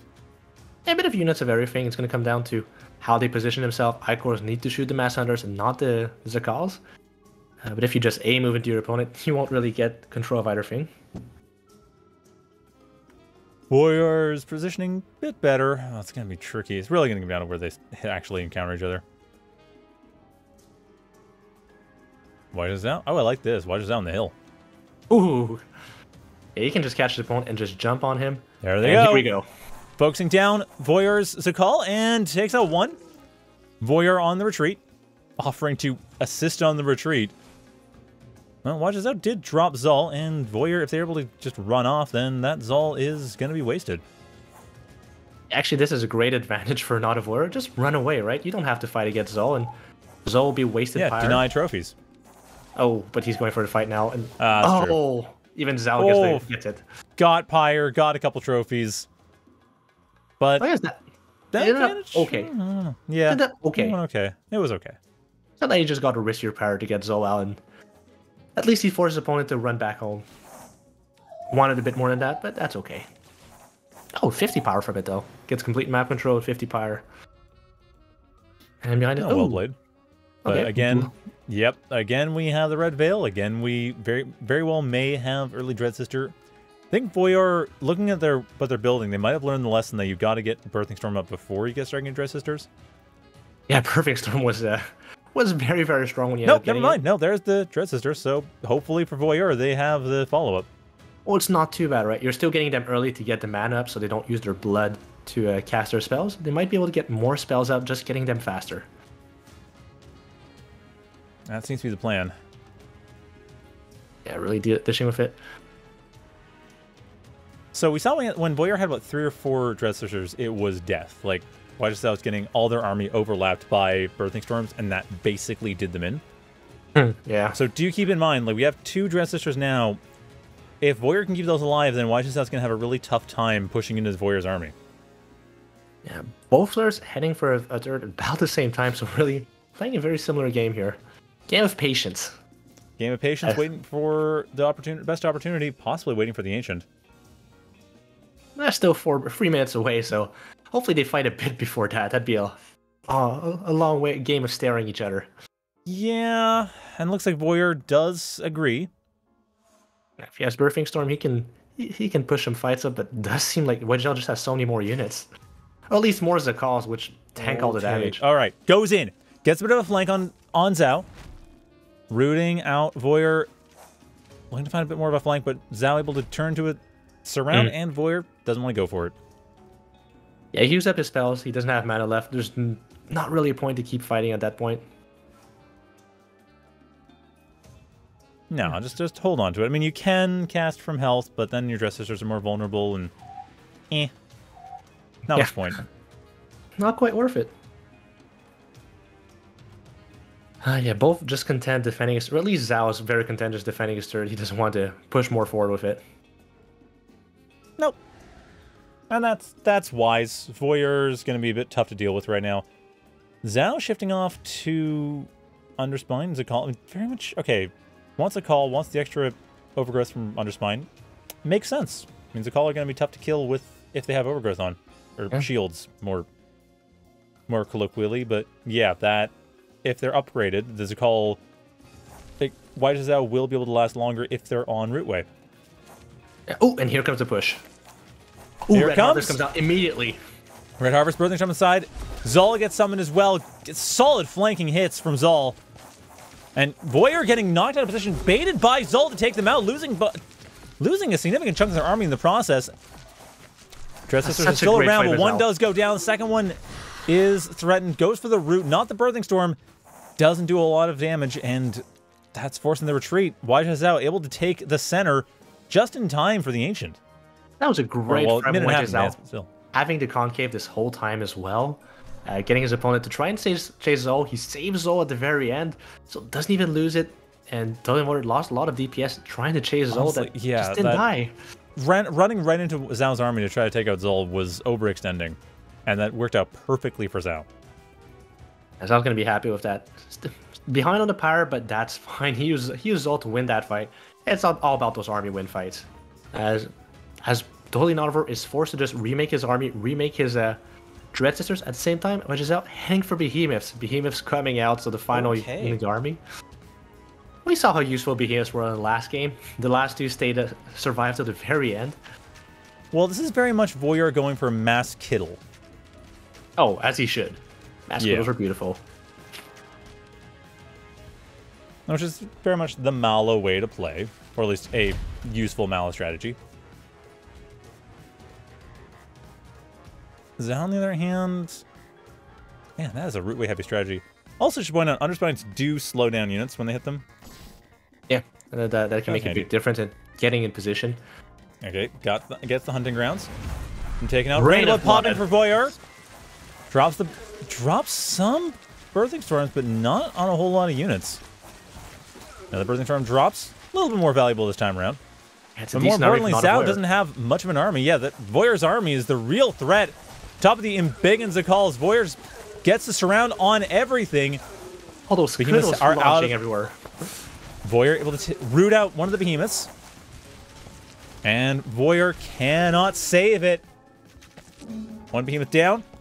Voyeur able to go in further. Zhao's reinforcements in. Has a second Behemoth, or second and third Behemoth as well. The first couple are dead. Voyeur continuing to just push off. Goes to the root. Zhao able to dodge it, but Voyeur does have this base to their name. Yeah, that's what he has to do. Just take the small army win and take down something. Alright. Zhao going this round. Voyeur pushed back a little bit. Losing one of the front line to deal with this, but do they get the base? They do nail it. Okay, need to be careful not to lose the army now. Needs to keep that army as alive as possible, especially the Dread Sisters. That Dread Sisters in the back line, not ideal. Yeah, those are just... One goes down. Nice. Zol summoned to take out the other one, and it goes down as well on top of an incubator. Voyeur struggling here. Red Harvest drops, but man, yjzhou is looking a little bit iffy. Behemoths from Zhao on the side, able to just push this back. The offering is up, and even with Red Harvest, it's still Zhao starting to turn this around, getting strong units up the front lines. Yeah, if you can get the Behemoth, it might be worth it. The Behemoths are good, are microed perfectly well back. Oh man, yeah. So totally NotAVoyeur got the base, but at the cost of most of his army. Zhao has an army advantage. Of course, NotAVoyeur has time to reinforce it, to remake it with all the units coming in. So we'll see if that's the plan to keep going with it. Little spiders going around. Well, those spiders are... Oops. Yeah, those spiders are ready to rock and roll. As NotAVoyeur's army finally reunites, he has his reinforcements ready for the next push. As yjzhou might just be heading for his own counterattack. The teapots could have spotted it as they move back. Of course, it's NotAVoyeur repositioning exactly for that reason. And that repositioning... Oh, is Voyeur... Well, Voyeur's not entirely out of position, but they're not quite forward enough to actually deal with this yet. Yeah, he's going forward. Going into the push. So Zhao's going to be trying to keep their own Red Seers and Behemoths alive. But Voyeur getting stuck in the choke point. Zol on the high ground. Birthing Storm around the back lines. This is what we saw the last time. Few good kills will start a cascade of Birthing Storm Kittle. Oh man, those Birthing Storms are so powerful. And there it is. Right now. Root from Zhao's Red Seers is able to hold Voyeur's army back enough to keep the Behemoths alive. Allowing some reinforcements to come in. But Zhao's army is a bit split up. Looking for a surround, but not close enough. Voyeur's army able to get the DPS density to push back Zhao. And here comes the Ancient now. Who will get the Ancient? NotAVoyeur has a small lead to begin with. What would be enough? Voyeur's reinforcements come in to help deal with it. Doesn't seem like he has enough that he thinks it's worth it. And it looks like no, Zhao goes for it. They figure they could still use it. They have been relying heavily on Pyre for Zol. That's just not enough. And Voyeur takes it. Continues back onto Zol's army. Zol's only a handful of Bone Stalkers in the call. A couple of Red Seers as well, but they are not red plaguing. Oh man, all the units have been plagued to death though. There's only shields left on most of these Mass Hunters. That's true. But even with just shields, they do just as much damage shooting, and they were able to take out the rest of Zhao's army. It's going to have to use his reinforcements to deal with this. Or at least to defend. Voyeur up a base off of all of this. Up a base, up a bunch of Pyre. Yeah, I was able to establish his fourth on top of it. I know, it's just go for the aggressive. I mean, granted, this is actually probably one of the safer forts if you look at how it's laid out. Like for reinforcements? Yeah, definitely for reinforcements. If you want to be aggressive, it's the better base, as you can just keep pushing forward. If you want, you can maybe put some Aerovores or Omnivores to help defend whatever push comes up. But yeah, great staging ground to go for the next push. Which he seems ready to go for, as he's very far ahead on his army value. Yeah, they're relying heavily on the kill for frontliners though, as yjzhou much stronger front line off of all those calls. Voyeur's got to be careful with the Omnivores. Zhao, well, they started out defensively. That has not changed. Oh, I like this from Zhao, getting that defensive posture, getting a bit of an arc on his opponent. His opponent's going to turn over when he jumps in. He'll be out-arced, but he can come in and try to figure out a better way to get in. Of course, Voyeur still has a lead in just economy in general, so he doesn't have to push into this. He doesn't have to force it. No, well, they don't. They can just kind of hang out. In fact, probably a good idea to heal up their units. Like get a Blood Well or two, or get back to a tower, or just build a tower there. Because that lack of health is... It doesn't seem like much, because... I mean, okay, it's easier to kill, but it's also the Dread Sisters have less to cast from. Yeah. He is getting his 5th base up and running behind this. And what I'd like from NotAVoyeur is for him to tech up, get his own behemoths, get something else. Ooh, and here comes the fight, though. Rate of blood may not even matter. Oh, going in really hard. Goes to the Birthing Storms, but their front line is right now the Masked Hunters. Doing an okay job, but Zhao just has the surround, getting the damage done. Voyeur's tech units are pretty vulnerable. But Birthing Storm Cascade may very well come through.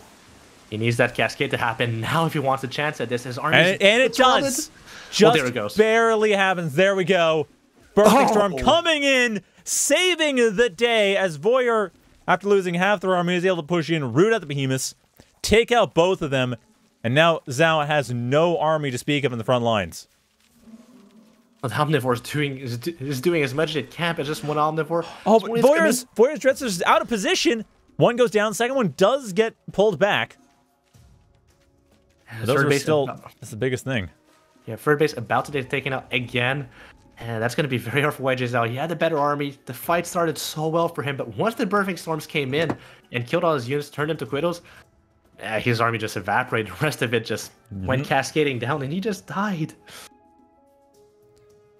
Well, there's not a whole lot of Birthing Storm left. Very little mana or health for Voyeur's Dread Sisters. Yeah, he can wait for his reinforcements, and the reinforcements are coming in a large wave that isn't stopping. Doesn't have to jump into the plague. Yeah, maybe don't do that. Yeah, they're almost, they're very low on HP. Yeah, that's true. Oh, secret base from yjzhou. Hey, that's how you stay alive. That is going to be handy. That's how you stay alive. Absolutely. Oh, but NotAVoyeur, does he want to push in here? That's a choke point. Choke point with other buildings and an Omnivore, and... Well, he's pushing. And they got half the army rooted. And they got plagued. Oh, Zhao might be able to turn this around. There's just so much more AoE on their side. Going in the defense, just funneling Voyeur's forces through this choke point. And Zhao... Okay, starting to pick away at Voyeur's forces. Trying, he's trying. It's going to be enough. Not it may not be enough, though. Zhao just doesn't have that many forces. Yeah, But they're doing NotAVoyeur's- damage, but the Kittle are starting to come in. It's starting to become that much harder for Zhou to get meaningful hits in, and Voyeur taking out building after building in the natural expansion. And even the reinforcements coming in to help out. Yep. And that's when you know it's over. The reinforcements are jumping onto the battle. yjzhou's reinforcements are a bit closer, but there's so few of them. And that might be Voyeur taking it. Yep, Zhou got jumped just in time before they got their army back up. Voyeur, solid timing on that attack, and that should be the last stand for yjzhou here. Doing his best with what he has. And yeah, here comes Zhou one last time. Gets a lot of kills. We'll get her trophies. But trophies don't matter when all you have left is Zhou. As the Red Harvest comes in to get even more kills in. And Zhou leaves the field as Zhou will have to forfeit very soon. As his production builders are getting eliminated. Yeah, I don't technically have to forfeit, but it'd be polite to if you're pretty sure you're not going to make it. There you go. Last buildings. He wants his last 6 SKIKS to come out. Maybe a bit more. And yeah, here comes the SKIKS.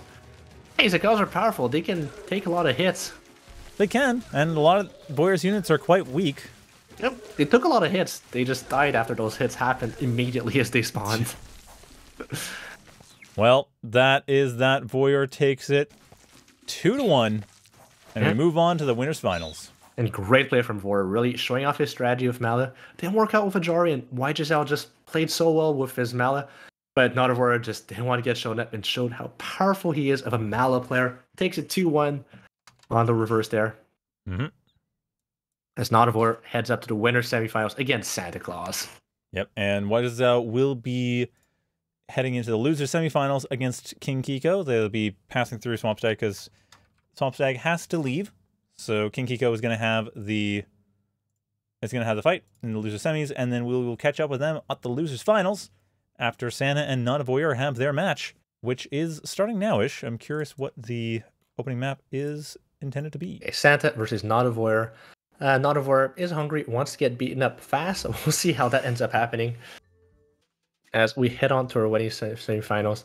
Santa wants the spiders to come in powerful and take the win here. Yeah. Will it be spiders versus spiders? It very well might be on Frontiers, I believe, as Santa does believe. So, Frontiers! Okay, because Frontiers is full of spiders, apparently. it is. As Santa plays it, he makes as many spiders as he can. And if NotAVoyeur keeps on this streak of playing Mallet, it might just be even more spiders coming forward. Indeed. All right. So, of course, whoever wins this gets the advantage in the grand finals of only having to win 2 games or being up 1, depending on how you count it. All depends. See, we're getting ready to jump into the game as NotAVoyeur and Santa ready to go in. NotAVoyeur getting hungry as it is 8 p.m. and It is. Europe time, and he has not had supper yet.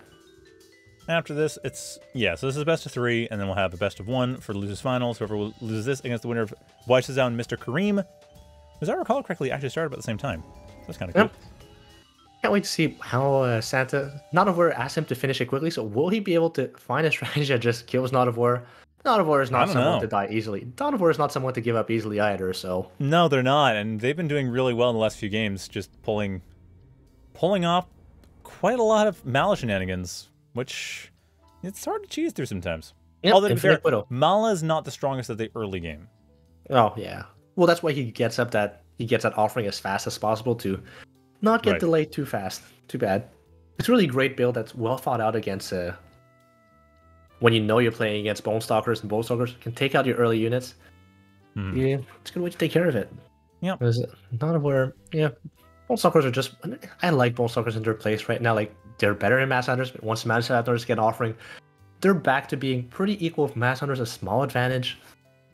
And then, then the game goes on and they keep changing a bit. Getting their stealth can make the advantages not necessarily the best for straight-up fights, but they're just decent straight-up fights anyways. Bone Stalkers? They're better in straight-up fights than even with offering mass. No. With offering Mass Hunters are better, but without offering Bone Stalkers are better. Yeah, I was talking about later stage in the game. Later stage of the game, you do rely on ambush in order to get the extra damage. Yeah, you definitely need to get in.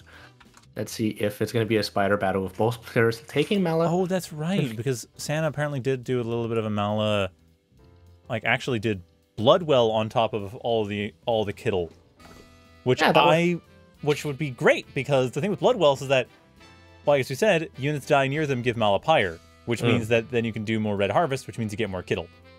And always more Kittle. But Kittles are not spiders, or are they? They're not, right? It's just incubators that are spiders. Yeah, the incubators are spiders. The Kittles just other kinds of bugs. We sure love our bugs. We sure do. Especially unless they're in Andre's stomach, because then the... Oh, I mean, in his stomach, the bugs are fine. It's lamb and boar or whatever, or chicken. I don't know what it is. Something he's allergic to. Oh, wow. That's food that he loves. It's his favorite food. It's the only food that if I serve it, he'll like eat it as I'm serving it. But is it like lamb-based cat food or just lamb? Well, wild boar and lamb is the flavor. Okay, it's the flavor. Yeah, I was wondering if like you just got some lamb and just cut it up for him and just gave it to him like that. That'd be pretty bloody. I mean, I'm sure. I imagine some shepherd nearby would be very pissed off. That too. I'm not sure Andre would be able to take on a sheep on his own. He'd love to eat it, but I'm not sure he'd be. Maybe? I don't know. You think? Andre's more powerful than I thought then. I mean, he's a big cat. It's probably about the same size as a sheep, to be honest. That's a big cat. That's 13. Well, his healthy weight would be 12 or 13 pounds. He's a little underweight right now, but healthy weight would be 12 or 13 pounds. See, I assumed the sheep would be, about 50 to 60 pounds. So I'm just like, Andre's pretty strong. Maybe I'm just wrong. I don't know my measures. Well, a lamb's definitely not going to be that big. Oh, right, the lamb. Yeah, because lamb is the baby sheep, right? Exactly. No, Andre could jump that. Even Andre. But would he? Is Andre that type of fighter? I have no idea. Apparently he didn't get along with the other cats at the shelter, so maybe. Oh. Okay, that's why he got taken out. Well, to you. When I got him, they put him in a section on his own, so he wasn't with other cats. Wow. Okay. But he loves humans. He's great with other people. He's just terrible with cats. I know my cat saw one other cat one time, just got all hissy at it. It's like, ooh, okay, we're not showing you other cats again. We could try. We could try introducing them nicely, through a door or something, so they can hate each other from afar. But they're like, it's okay. We won't get another cat for now. I can't anyway. Like, I'm only allowed to have one cat. Oh, okay, in the apartment rules? Well. Yep. Yeah, strata rules are one dog or one cat. Oh. How many goldfish? Yeah. There's no limit. Oh, okay. How about mice? I also no limit, but I imagine that the practical limit is 0 because they don't want to have mice. Okay. I was wondering, if you have a snake, are there practical limits on snakes? I don't think they thought that through. Because then you can have a snake farm to feed the snake. So the thing is that there's no practical limit, but there's also no registration form for snakes. Oh, okay. So you can have as many as you want. Dog as a cat. Okay, so you can have as many as you want.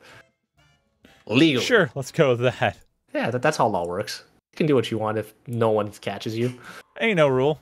Yeah, Airbud rules. There's no rule against it. You can do it. Exactly. That's how we like life. That's that's how this whole war started here between NotAVoyeur and Sand. It's like, I knew what I want. Ain't no rule says a snake can't play Immortal. They don't say it. You can do it. Yep. And NotAVoyeur going back to his Ajari roots and getting to fast expand. All right. Well, that's a curious choice, but then again, on this map, Orzum has a lot of strong air. Orzum. Ajari has a lot of strong cross, has a lot of strong air, and there's a lot of dead spots on this map that air is very useful in. Well, NotAVoyeur already knows that Santa's heading for incubators, right? Santa pretty much declared he just wants spiders. So how do you prepare against that? How do you deal with it? See if NotAVoyeur found a plan. I don't know. I mean, air seems like a good choice. A little tough on this map, though. Or is that on this new patch, though? Because it takes, you're 4 buildings in before you start getting any air units. And Wardens are pretty good, but Mass Hunters are still anti-air in some ways. Well, to be fair, you need a lot of Mass Hunters to deal with Wardens. Wardens are pretty tough Yeah, guys. But if you have the Dread Sisters off of upgrading Mass Hunters, you also have Root. Yeah, then you can deal with them. Does Birthing Storm work on air units? And if it does, how do they birth? Do you just drop out of the sky and just start attacking people? I guess they do. I guess so. I mean, like ants. Yeah, because ants can drop them from pretty high and they'll survive. So yeah, the same thing with kiddos. Yeah. It's really a question of weight versus air resistance. Yeah, kiddos are so small. That's the speed at which hit the ground. Yeah, kiddos must be about the size of a dog, I guess. Well, okay, a cat. Bigger than a cat. I'd have to define what type of dogs, but I'm not good enough for that. Yeah. I mean, I don't know how big they're supposed to be. Oh. Or like if the idea is we have one Kittle to represent a tiny swarm of them. I don't know. Oh, NotAVoyeur missed the 2 scouts. Double scout and make sure his opponent expanded, and Santa will be happy to see he did, so he can keep going along his merry way towards incubators. Bugs. Yep. More bug spiders. Getting his free E for as fast as possible. Wants to get that tech up. Yep. Bugs that have bugs in their mouth, and when they bark, I guess they shoot bees. They shoot bugs at you. Oh yeah. That sounds like a nightmare, which is a lot of what Aru is, I guess. Bit of nightmare fuel to start your day. Yeah. Well, I don't know. I mean, maybe some people like having like some kind of small bug just eat them from the inside and use their body as a source of nutrients to birth out. I do believe psychopaths exist. Yes, that's what you were describing, right? Did I get it right? I don't know that a psychopath would want themselves to die. I feel like they'd want to be the one doing the eating, but you know, whatever. I guess I just don't understand them in general. No. Oh, and Santa's NotAVoyeur getting in on the Pyre camp and that Santa was heading for. And yeah, good catch there. Stopping Santa from getting his Pyre expansion he wanted. He wants to pull him back. Doesn't work. And behind us, Santa. Oh, wow. That's not the incubator way. Yeah. What is this, Santa? That's not spiders. Santa's not going to do... Oh, right. That's spiders. Yes, it is. Right. It's Amber Room, right. For some reason, Yeah. I thought they came out of the altars, but yes. Nope. The Underspine does, but that's just the baseline unit. And the I-Course, right. Yes. But that's new. Yeah, things are changing. They never stop. Early gameplay. Yeah. Things are changing.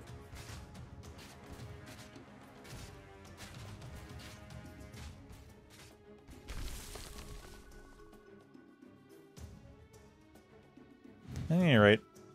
Yeah, Magical's talking about how, if they fit in the incubator, Quiddos can't be that small. I just imagine they're just like really stuck in an egg, and when they pop, that's when they become big. So you can have like a Labrador or something in the spider belly there, and when you shoot it, it just expands. Yeah, all curled up. I mean, they are smaller than the incubators. Yeah. True. And look a little bit in that little pod in the back is about Kittle sized.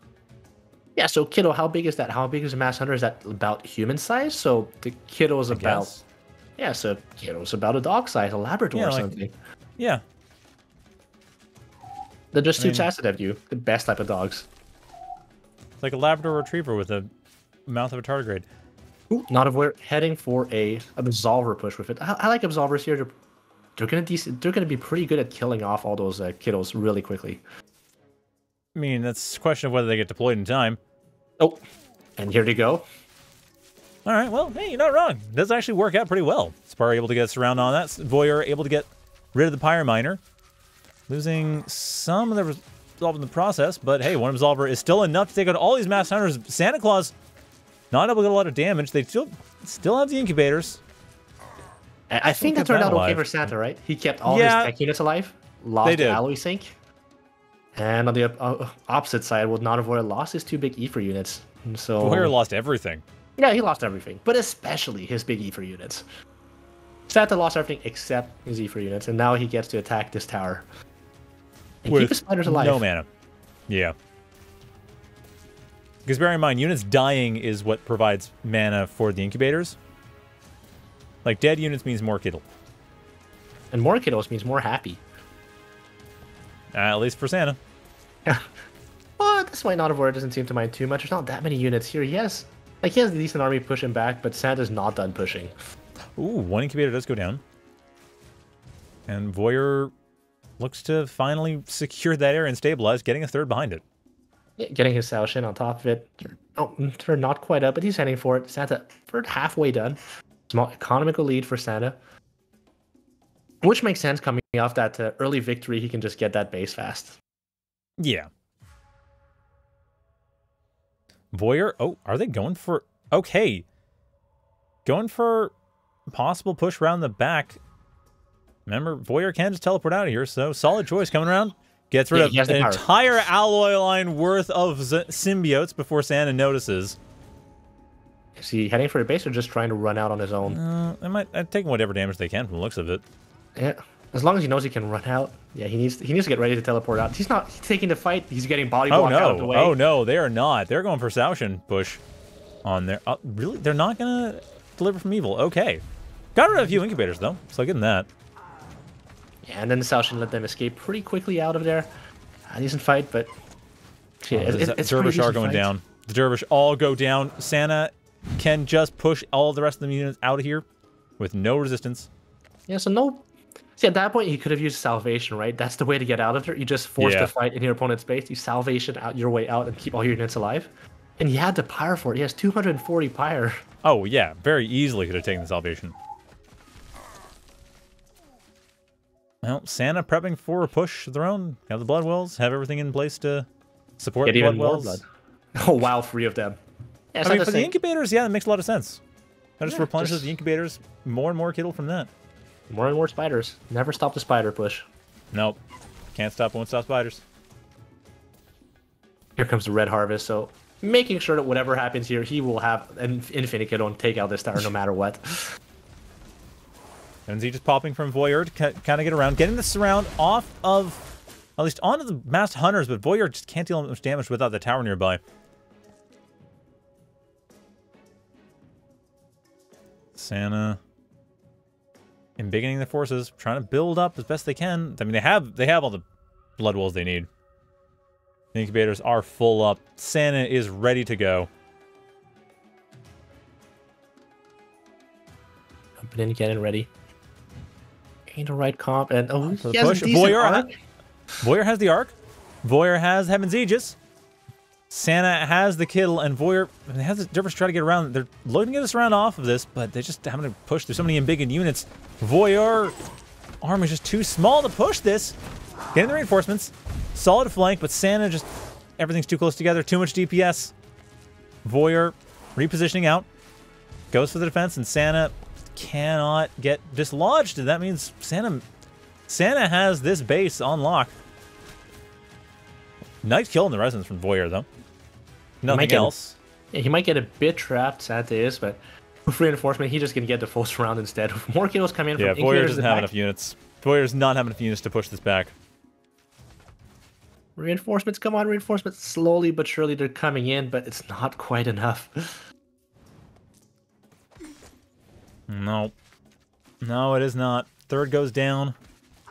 And Santa now 2 bases ahead of their opponent. Yeah, as you said, he's taking his 4 behind it. Reinforcements finally arrive, but only after the third has been lost, and Voyeur taking up the Bloodwell fire base, but honestly the damage was done. It set up the incubators, and they did their work. They got rid of the third, and now on to the rest of Voyeur's base. Santa wiping out Voyeur's reinforcements as they leave the base. Voyeur's around. Trying to get in position. The incubators mostly don't have much energy left, so you might be able to get in before too many Kudos come in. Heaven's Aegis dropping as well. Voyeur getting a surround on this. Putting SantaClaws a bit on the back foot, but again, as units die, those incubators build back up. SantaClaws looking for this round to take as many incubators as they can. But there's just so many of them. And now with only Sapari left, Voyeur struggling to finish off the last few incubators. Santa able to take out the remaining forces and continue the push. Everything's coming up SantaClaws. Yeah, he just keeps putting on blood wells to get more Pyre, to put down more blood wells, to get more Pyre. It's get more Pyre and get more mana for the incubators, which has paid off in spades. SantaClaws just push to push, ends up taking it. Well, that's game 1 to Santa's. Those winners final. It's the best of 3, and Santa went spiders. So now we get into game 2, which will be on Voyeur's choice of map, Canyon. Yeah, he believes canyons won't have as many spiders, but Santa might decide otherwise. No. Voyeur knows that themselves. They use spiders against yjzhou. They're going full on incubator, like incubator and Dread Sister. I mean, that was Voyeur's entire game plan. Yeah, but Santa's saying no, that map doesn't have spiders, so maybe Santa's just saying, oh, I'm going to do something different this time. If you're not letting me have... Unless they mean that map doesn't have spiders yet. Oh, that's true. Not yet. They're coming soon, and they'll be strong and powerful there. Okay. Also, as a reminder, Bloodwell giving Pyre per unit per well was a bug. It should only have ever been... Or a feature. If you're nearby a Bloodwell per unit. Per I call it a feature. Half supply. It was a very fun feature that lasted about one patch because it was broken. It was a bug. It was not intended. You know, sometimes you just don't know the unintended stuff that happens, and I disagree, but okay. It wasn't. It was counter design, but they hadn't thought of it, so it's not as if they implement anything for that to happen. But yeah, yeah, it's an easy way to implement it. It's like, okay, we'll just code it so, you know, unit near, like, from per blood well, if units nearby the blood well, give Pyre, as opposed to more of a global thing of if it's nearby any blood well. Yep. But yeah. Anyhow, but yeah, just pointing that out. That was very much unintended. Like yeah, that was very much unintended. Do not, like, don't think that's just that's a funny little thing that happened. It was never meant to be the case. We love those funny little things that do happen. Well, we do, yes, but it's worth noting that they are funny little things and not intended design. Yeah. And that's why we have alphas and betas, so we can find it before the real thing. And we have people that love finding them to break them. Oh yeah, no, we really do, which is great. Specifically in a weekly tournament. That is the point, yes. Yeah, I think that's partly why the rules are you don't get to use a broken strategy twice. Like, if we haven't thought about it, you can use it once. That seems to be the way things have gone. Yeah, show it off so the devs can see it at least once in a tournament setting. So it's fun. The devs see it. Like, oh. But if it's totally busted, and you use it, and no one really thought about it before, but we find it's totally busted, then it's like, maybe don't do that again. Yeah, do you see that moats do triple damage against buildings and kill them free shots? Well, you can do that once, but not against... Oh, okay, sure. That would be a fun one. Maybe, I don't know. It was more like weird interactions. No, it was never happened. Yeah. Like, that had never happened, by the way, but yeah. Like Salvation Delete. Well, there was the Zol killing buildings. Well, doing... Yes, there was, 20%. Which was there for a bit, and then we realized, okay, that's broken. Let's not do that. Yeah. And so, yeah. Or the good old Salvation Teleport. Well, Salvation Delete, yeah. That happened once. Oh, man, that was during Alpha Trials, too. I was like, what do we do about that? It's like, well, I mean, we didn't make a ruling before, so...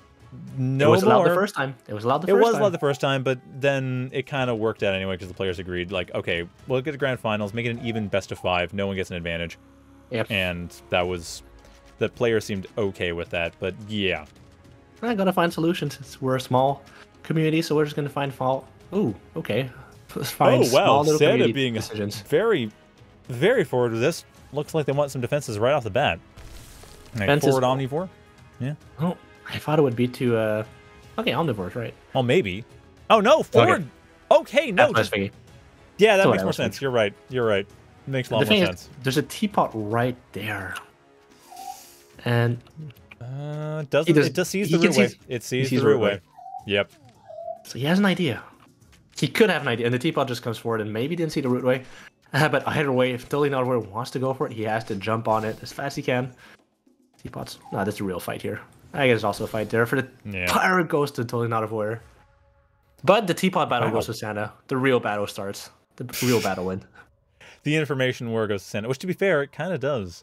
Voyeur probably suspects something is up because they just saw Rootway in the middle of what should be their fourth, but they don't know for sure. Mm-hmm.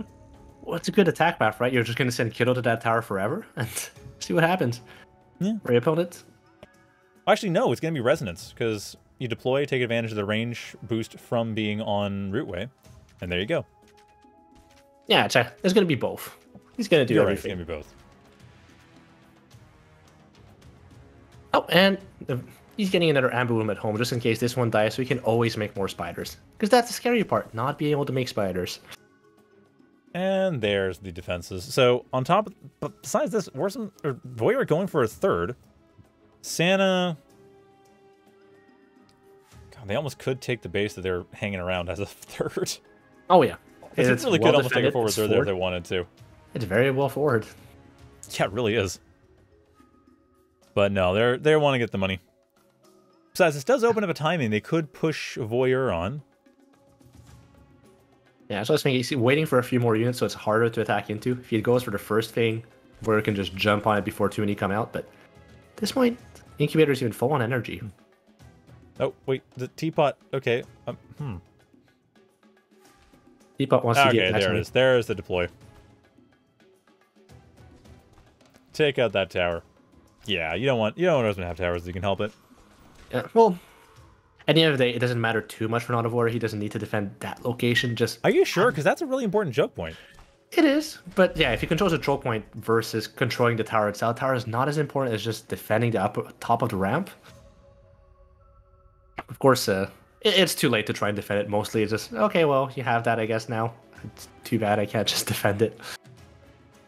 And Santa's going for the next part of the push. Kind of surprised he doesn't kill the rocks so reinforcements come faster. No, because that way it's easier for Voyeur to get a counterattack. I think that's what they're thinking. Okay, maybe. Right. And Resonance could just siege up there and make it hard to get in. Yeah, exactly. Trying to take out the rocks for Voyeur is going to be impossible. Oh, okay. He's setting up another base. Oh, he's just going to attack from the low ground. Okay, so Voyeur's going to have no choice but to attack. Yep. Into the Resonance on the Bloodwell, so the extra, or on the Rootway, so the extra range, and with Incubators covering them. Yeah, let's see how he deals with this. NotAVoyeur's expecting an attack from the south. He has a T-ball to check it out, but nothing's coming in yet. He's about to see what's happening. Where's the attack? Oh, that's where it is. Oh, that's rude. Mostly. He builds a Sentinel in case there's any anti-air, but there's none coming at all. In case, get through the detector. If that comes through, then it makes this upward push harder. That's true. I mean, it's already gotten rid of the Reliquary. Monster Advisor's about to go soon, too, so there's the ability to build Soul Foundry is gone. Counterattack coming from Voyeur, but against all the deployed Resonance, it's simply not going to get in. And the Absolvers are not here to help. Absolver's not here quite yet to help. And there goes the Monastery. Yep. No more Soul Foundries for you. Not for now, anyway. They're building one back in the back, but that just delays everything. Santa with the expansion behind this is gradually just pick away at Voyeur's base. At this point, I agree with Santa. You don't need to keep agree with Voyeur not keeping going with the push. Like, okay, I lost the east side of my base. Not too bad. I didn't lose the game. I can remake my stuff. I have a faster third base. Yep. And I didn't lose that many units so far. Absolutely. Voyeur keeping a very level head, which is crucial against any player, but especially against a player like SantaClaws who likes to do tricky shenanigans that knock you off your game if you're not focusing. That will definitely knock people off their game. I guess the other advantage we can mention here is that Wild Elven were helping with the fire cap. No. It's just the advantage of having Pyre steal for you. Faster reinforcements coming in for Santa if you want. Yep. Of course, no just having high ground vision. But Santa was right. There are no spiders in this map. Well, there was one incubator. There was one incubator at some point. That's true. There was one. There was. Oh, there he is. He's still there. There are one incubator and a lot of crabs. Yeah, the crabs are the ones that are shooting their projectiles at their opponent. As he slowly. Said they were projectiles. Oh, no, right or not? You're right. It's just big balls of non-projectile matter that flies. Yeah. Oh, Sentinel's using his ability. Nice. Oh no, it is. I was right. They are projectiles. Okay, that's what I meant. The Sentinels can stop them. Yeah, and here are the Resonance are beautiful tanks. Oh, that is really cool interaction. Actually, that gives Voyeur a bit of room to get back in here. Yeah, got to survive against those long-range dislodgers. Good old Resonance.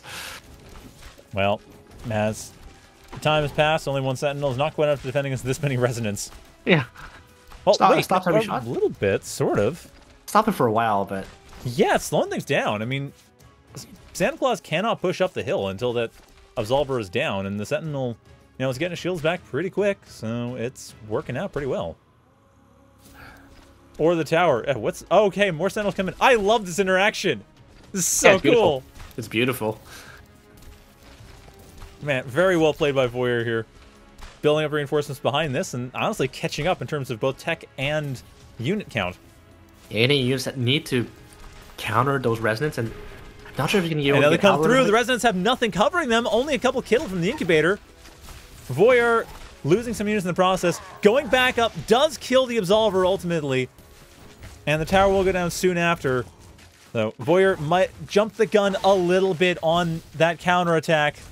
SantaClaws pushing in. Is this it? This is it. SantaClaws takes the winners finals. But man, that was one hell of a way to finish it. Man. Oh, that was wrong. That's not the right game at all. My bad. I'm sorry. Not many spiders this time around, unfortunately. I love our spiders, but I have to wait for next time to see more spiders with Santa. Only on Frontiers. Good to mention, spiders not like canyons. Okay, there we go. That's what I was looking for. Yeah, the pushback. Oh, this is a little bit late. Ah, well. Yeah, trying to jump in, but beginning at the very end to just get this unit's a bit more firepower. Well, anyway, that is going to be our winner side of the bracket before Grand Finals. So we're going to have the losers finals with yjzhou rematching against NotAVoyeur. Yeah, those were pretty close matches, so 1-on-1. Let's see who can come out on top this time, Zhou or NotAVoyeur. Both, they had a great match last time. Yeah, we'll see how it turns out this time around. Yeah, you have one more fight in the losers bracket. You don't get to eat. I mean, neither do I, although I had a big breakfast. There you go. That's I basically have leftover dinner for breakfast when I do casts because I just have to have something that'll last me for like 4 or 5 hours. That makes sense. Like a good old, just have a big steak the day before you don't finish it. Oh, there you go. Steak and potatoes for breakfast. Breakfast steak is the most important steak of the day. It is. It just keeps you fueled throughout the whole cast. Absolutely. I do love breakfast steak. I should do it more often, but apparently you shouldn't have steak all that often either. Like you're not supposed to have like 7 steaks a week or something. Really? Yeah. Apparently it's not great for you. I was like, when I was a kid growing up, 7 steaks a week was the minimum. And then I have a steak every day. It's like, what's wrong with you? You're not feeling well? Are you sick? Maybe just give you a steak to feel better. Yeah, you can't make that mistake again, you know? It's hey! You gotta be careful with that. Okay, SantaClaws. So well, I guess we kick out SantaClaws going to be a viewer. Voyeur might. Well, I don't know. Voyeur might concede to eat. Okay, I'm fine with that. I guess if yjzhou agrees to just take the win, which yjzhou versus dispute. Santa, my revenge. Voyeur with the real mind games. It's like free win. It's like no run back. You just get a free win. Forfeiture and the run back. Those are the real mind games. Well, yjzhou in the grand finals going to be quite happy with that. Well, I kind of get it from NotAVoyeur, right? He kind of doesn't want to go through to the grand finals because then it'd be really long. Yeah. So he prefers it this way. It's like, well, I'm not going to force myself to lose because that would be sucky. It's not fun and not fun for tournaments in general. So better forfeit. Yeah. And try not your best. Yeah. I mean, it sounds like they are really, really hungry. That makes sense. So that's fair. Actually, if you had lunch at like confusing. Noon, had lunch at noon, that's 9 hours ago. It's a long time ago. Weird technical question. I'm kind of curious, what's less confusing? If having the scoreboard showing the like three empty pips for the person has to win 3 games and 2 for the person has to win 2 games, or just have a free win but 3 pips both sides? I prefer the one pip. I prefer having the visual of like he has 1 extra win, so that way it's free on both sides. Okay. That's what I prefer. I just feel like it doesn't communicate that this is game 1. Yeah, I know. There's no perfect system, can I say? No. But I think you're right. The symmetry does work.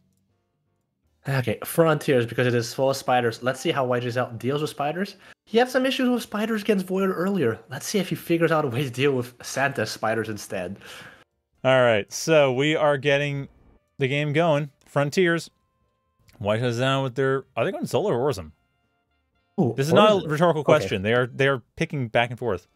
Yeah, he's going for Zol, as Zol has been the standard for a while. Yeah. And on Frontiers, where he's lost his games against NotAVoyeur, let's see how it turns out.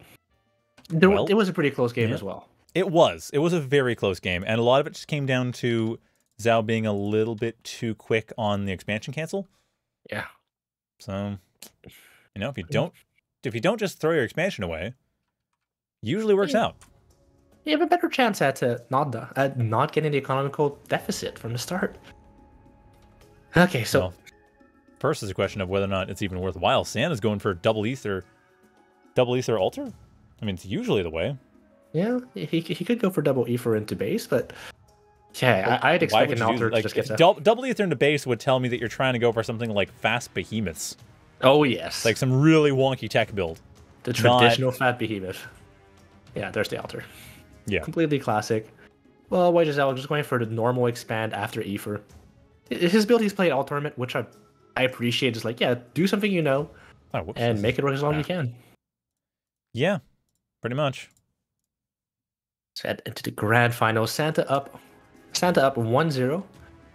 As yjzhou has to bring back from the lower bracket.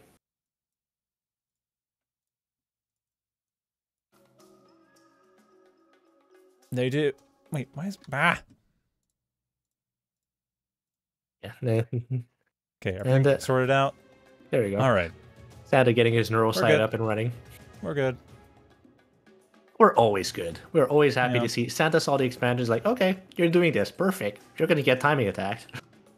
And yjzhou's going to be like, yep, timing attack. He's ready for it. Is he going to cancel it again? Because this time he can see that Santa did not go for the expansion. Although the teapot is getting chased away, so won't be able to teapot his way to victory. No. yjzhou cannot win this teapot war without a second teapot. Which they have. It's coming. But also SantaClaws is not contesting. Yeah, Santa's just So, happy seeing outside, saying, okay, you're not sending units out. Perfect. That teapot's just, it's hanging out and having a good time. Just happy to be here. Okay, Santa this time actually going for the Zakal build. He's not going for the spider build. It was all a trick. He's staying on one base, and I'm not sure why yjzhou was able to scout it.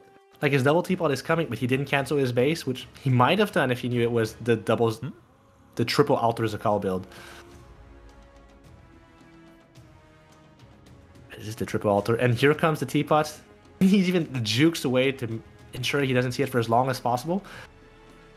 And Santa's getting ready to go forward. Teapots.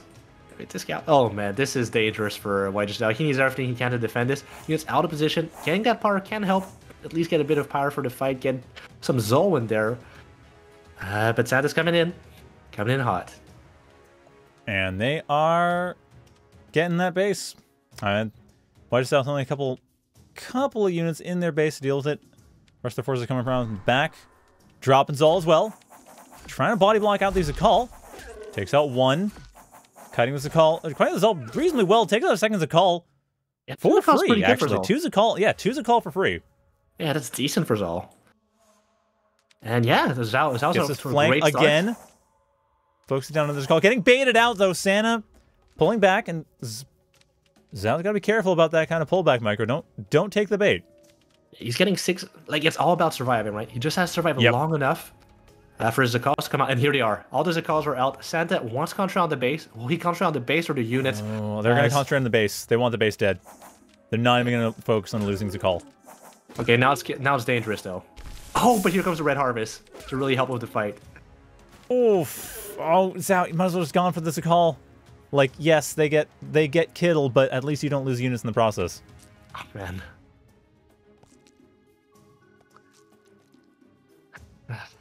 So that's a good one for Santa. Expands behind it off his pulls a call, triple altar is a call rush. Goes for the tower next. And loses a call in the process, but that doesn't matter too much as he has a pretty big advantage. yjzhou comes in, but too little too late. Well, he had enough to kind of push him back, but too late to really put a dent into Santa's forces. Santa's trying. And doing really well. Wait, no, I'm saying Santa's trying. Santa's doing a great job here. They got their expansion up. They have yjzhou basically flying blind. Yeah, heading for Mazakal at this point. yjzhou, it's at this point you have a choice. Do you try to expand and try to win the long game? He went for the other expansion.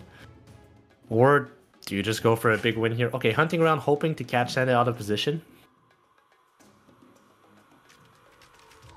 Is it gonna work? Well, Scout goes by without seeing anything, so maybe.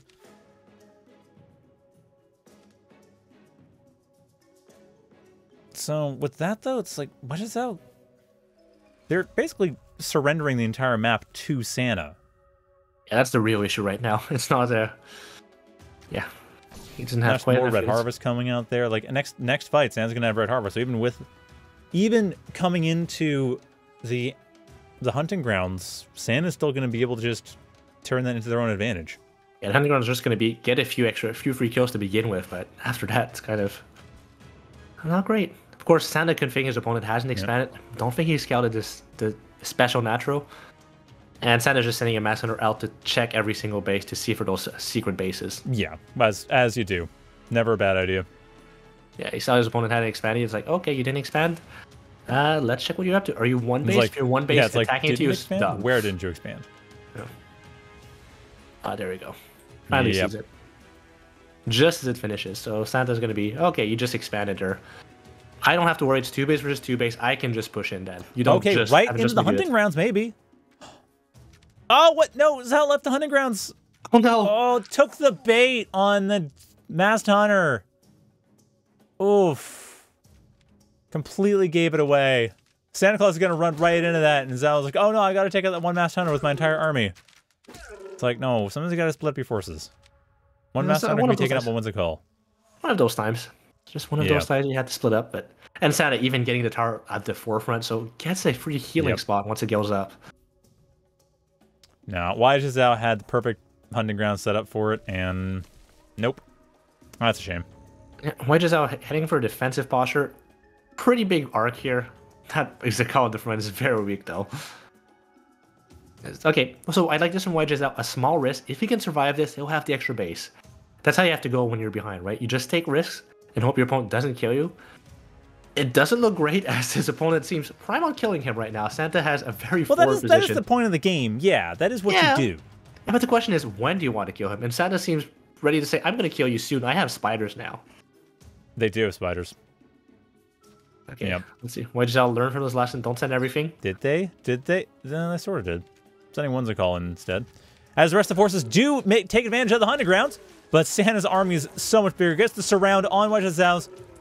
And yjzhou has very little to work with. Having just expanded twice, yjzhou's tiny army that Santa is able to just completely surround.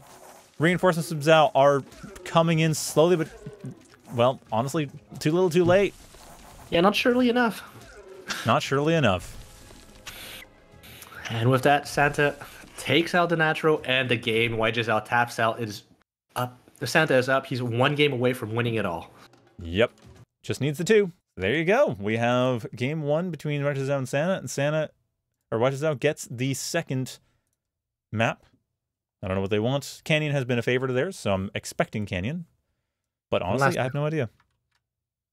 Maybe one last time on Canyon. For old time's sake. For old time's sake. Well, old time's sake would be Lost Province, but maybe he won't decide to go for that one. Or it would be Old Frontiers, but there's no way to access it anymore. Nope, that's gone. Well, I just stopped pointing on chat that they basically didn't cancel it because they thought they were doing the same thing as Voyeur, and Zhou didn't want to make the same mistake and lose the expansion, and then they lost the expansion. But you know what? I don't think that was a bad move to not lose to hold the expansion. I think it was just better defense would have done it. Yeah, it was a hard defense, but sometimes, it's like the thing you go sacrifice a few units so more units can come out to just basically barely defend it. It's just hard. And Santa wants to go spider time. But it wasn't spider last time, it was Big Beetle. That's right. Well, it was all resonance. And it's saying it's spider time on Canyon of all places, where they said there were no spiders. Like I said, the question is, are there spiders yet? Well, spiders are always coming. They never stop coming, and they're always ready to go for a next attack. Spiders start coming, and they don't stop coming. And don't stop coming, and don't stop. So potentially the last game of the tournament, but no, we believe in Zhou. He's come back before. He can do it again. Yep. As win 3 games. Yeah, Santa staying as Mala, Zhou staying as Zol, having a rematch. We've seen this quite a few times in this tournament, honestly, Zol versus Mala. NotAVoyeur seemed to have played Mala as his best Immortal, kind of. Here we go. Depot just going the long way around, see what's happening. I think of Santa's best. Honestly, I always thought of Santa as more of an Orzum player, but I don't know. There was a period where they were playing a bunch of Orzum. Santa played enough that he's good with everyone. You're right. That's true. Like, at the end of the pre-alpha, he was very much Orzum. But since then, he's just played so much with everything. He's competent with all of them. I don't even know if he has a favorite. He's just someone that likes... a lot of Ajari from Santa. Santa just likes wacky stuff, and there's not enough whack in Ajari, apparently. That's true. Ajari is very straightforward, except for all the teleports and unit saving shenanigans. Yeah, but teleport is back to their own home base. It's not... That's true.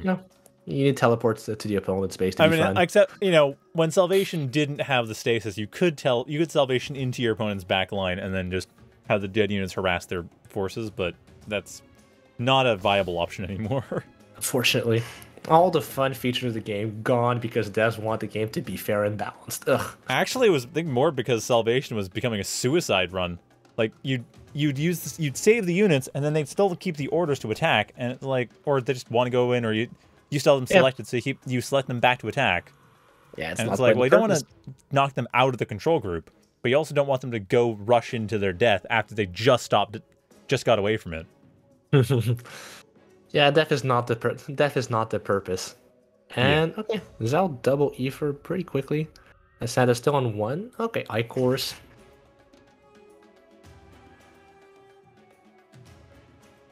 Well, wait, really? Okay, that's wow. I was kind of blanking a bit there because I-Cores are not what I expect from Santa. So I was like, oh, come on, yeah, I-Core. Wait, Murder Hollow isn't required for anything except I-Cores.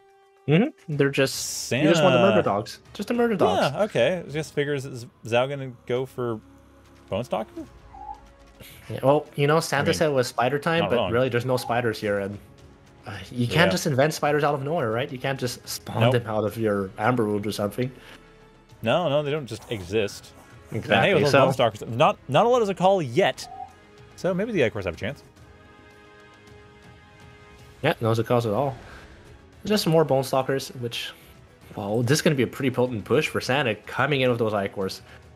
Santa wants to dish some damage, and that AoE on those light units, ooh, man, there's those poor little Bone Stalkers. They don't stand a chance.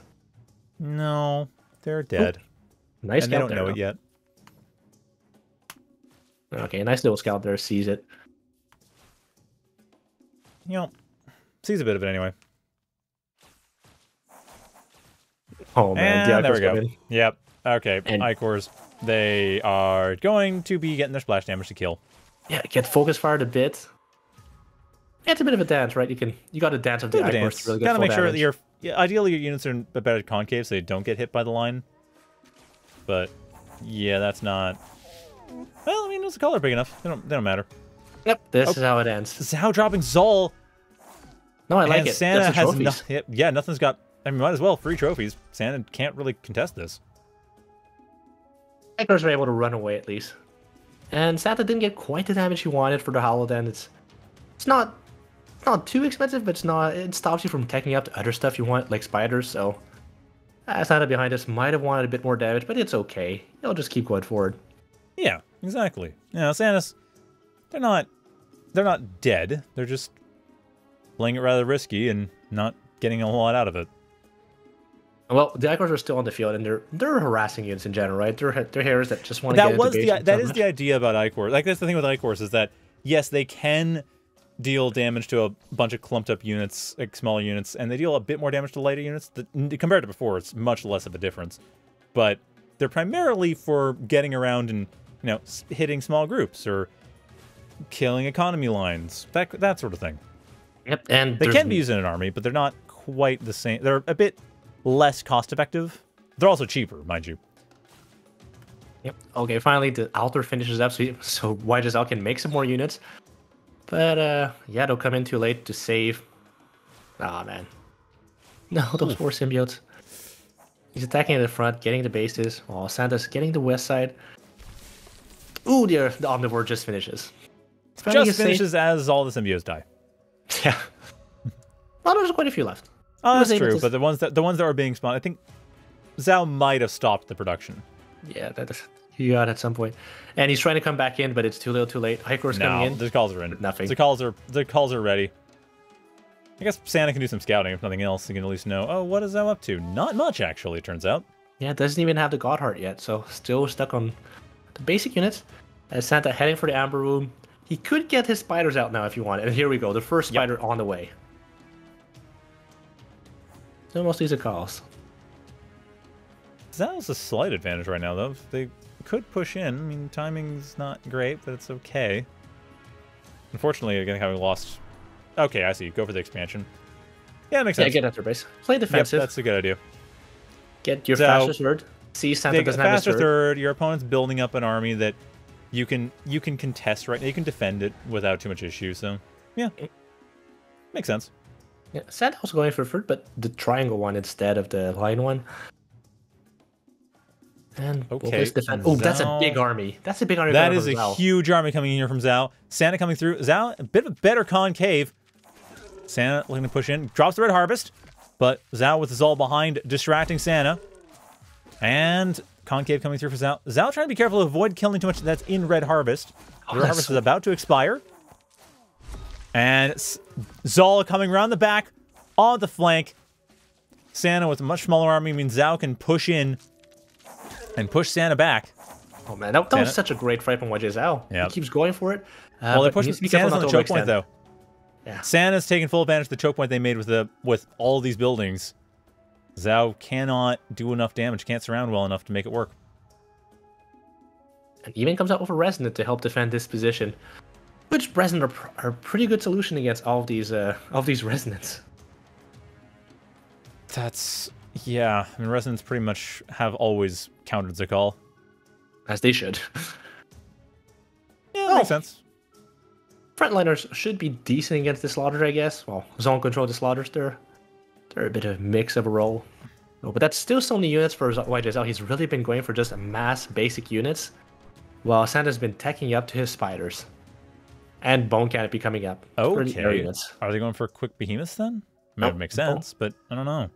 Bone Canopy on both sides. Yeah. Well, anyhow, Santa ready for Rain of Blood if they so choose. Oh, sheesh, that Impicant Resonant. That's a big crab, yeah. That is a big crab. Okay. Blood. Starts the fight with Red Harvest pushing in. yjzhou. Not a whole lot to work with here as SantaClaws pushing around the side, just pushing yjzhou back. If they could get rid of the Resonance, they'd be okay, but the Resonance is just too far back. And they're not even deploying. yjzhou cannot get that hit. Going for the side. Gets a flank, but not enough damage in the Resonance. Santa able to pull them back. And Santa gets the base. Loses their base. Santa able to push and take the third. Oh man, yjzhou, unfortunate fight. He just had so many basic units, but those Resonants at the back just dishing out the pain. And yjzhou's coming back too. Maybe don't. Getting after the other base instead. Yeah, that's probably wise. Santa going for another push. He doesn't need to stop. He still has all three Resonants still alive, even healed up at the blood. Blood well healing up. Yeah, Santa can just keep slow pushing off blood wells. Yeah, and behind this, he's teching up. Bone Canopy is up. Emote Incubator's always coming up. Always more spiders. But this just isn't a spider map. What can you say?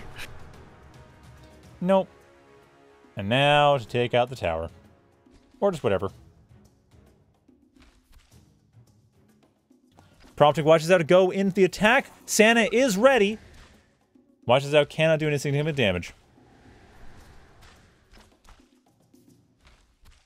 That's really the next steps. Calix from yjzhou just going for a counterattack with a small group of units. He has the choke point. He can defend this for a while. It's going to be hard as the Resonants keep pushing forward as the Blood Wells come forward. Santa really played this well. Slowly but surely constraining his opponent to his one base. He knows it's taking third. He scouted with the teapot. But just might not be enough. However, the counterattack could do some decent damage. Oh, there's an Omnivore though. And a Resonant coming up just in that time. Yeah, well, the Resonant's not deployed. Same type of fight happening at the front. yjzhou trying to push to the choke point, but Santa does not care. They have the Resonance on the other side. yjzhou can't get through. SantaClaws can't either, but as long as SantaClaws defends their own base, they have the advantage. Incubator does go down. Santa from behind with the Mass Hunters, able to take that reasonably well. Same time, gets rid of the Underspines. That stops the slow. Opens up the choke point, and Santa has fallen through, breached the choke point. yjzhou trying to get the surround on this. Again, going around the back for the attack. Gets on an Incubator, looking to take out the Resonance, but vulnerable to Resonance in the process. Even taking out the Resonance, yjzhou doesn't have any army left. Santa able to push through. This natural is gone. Santa's defended their own natural, and yjzhou desperately building reinforcements. but this looks like, again, yjzhou's last stand.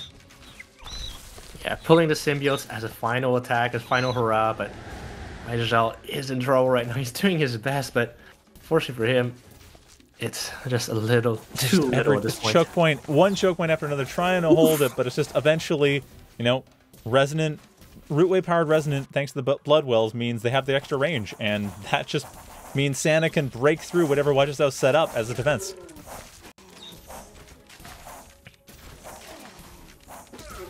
And that is yjzhou throwing in the towel for the last time this tournament as Santa takes it 2-0 in the grand finals. Or 3-0, I guess is how we tend to count it, but yeah. Ah, man. Well, okay, undefeated. Santa completely undefeated this tournament. Yeah, and we have Santa's mother in the chat. Congratulate him on his win as well. So good job, Santa. On this. Good job, Santa, having won a tournament. And oh, that's true. That is their second 1v1 tournament win. Yeah, and he won an interview, I believe. They did, yes, if they won, and they did. So we're going to be getting Santa in for an interview because I want to ask him some questions about what prompted spiders. Although, to be fair, I actually think that's a really cool approach. Hello, Santa. Hey, Santa, how's it going? Great. How about you? I'm doing well, thank you. I am... Oh, you have a camera. Okay. Yes. I have to show off my crown. I was not prepared for this. Where's the Santa mask? I'm waiting for the Santa mask. So, Santa, spiders. Yes, spiders. I am full of them. This crown is full of spiders. Oh, that's where it comes from. Oh, that's... Seriously, that one book's the entire reason why you're playing Incubator-based? Yes. I mean, that fits you. You see, here's what happened. I went to the store earlier today. You see, I went and got 17 kilograms of beans and some eggs, but then I also went to the bookstore and I got myself this book, and I've been very excited to read it after the tournament's over, so it's been what I'm thinking about. Just for reference, no one can see the book yet. Oh, we'll see it soon. We will see it soon. Why is it not working? We'll let you know. There we go. We can now see the book. Yeah, it's full of spiders.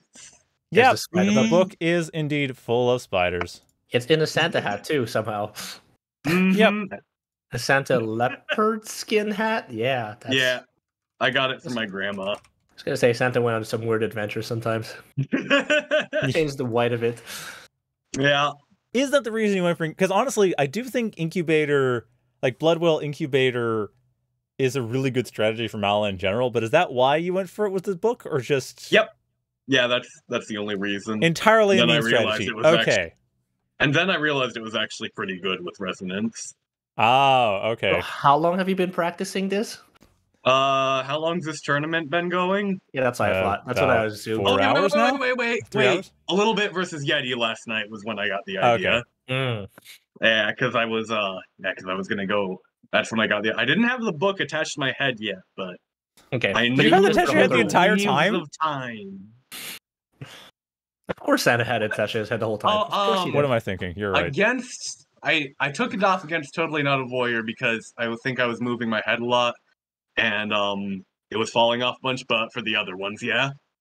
Voyeur's crowning achievement: the one player that got you to take your hat off. Yeah. Oh, good job, Not a Voyeur. That's the winners final, yeah. It's gonna happen. Okay, I have a question that we asked during the cast. Yes. Are beans a plant, and are they a veg?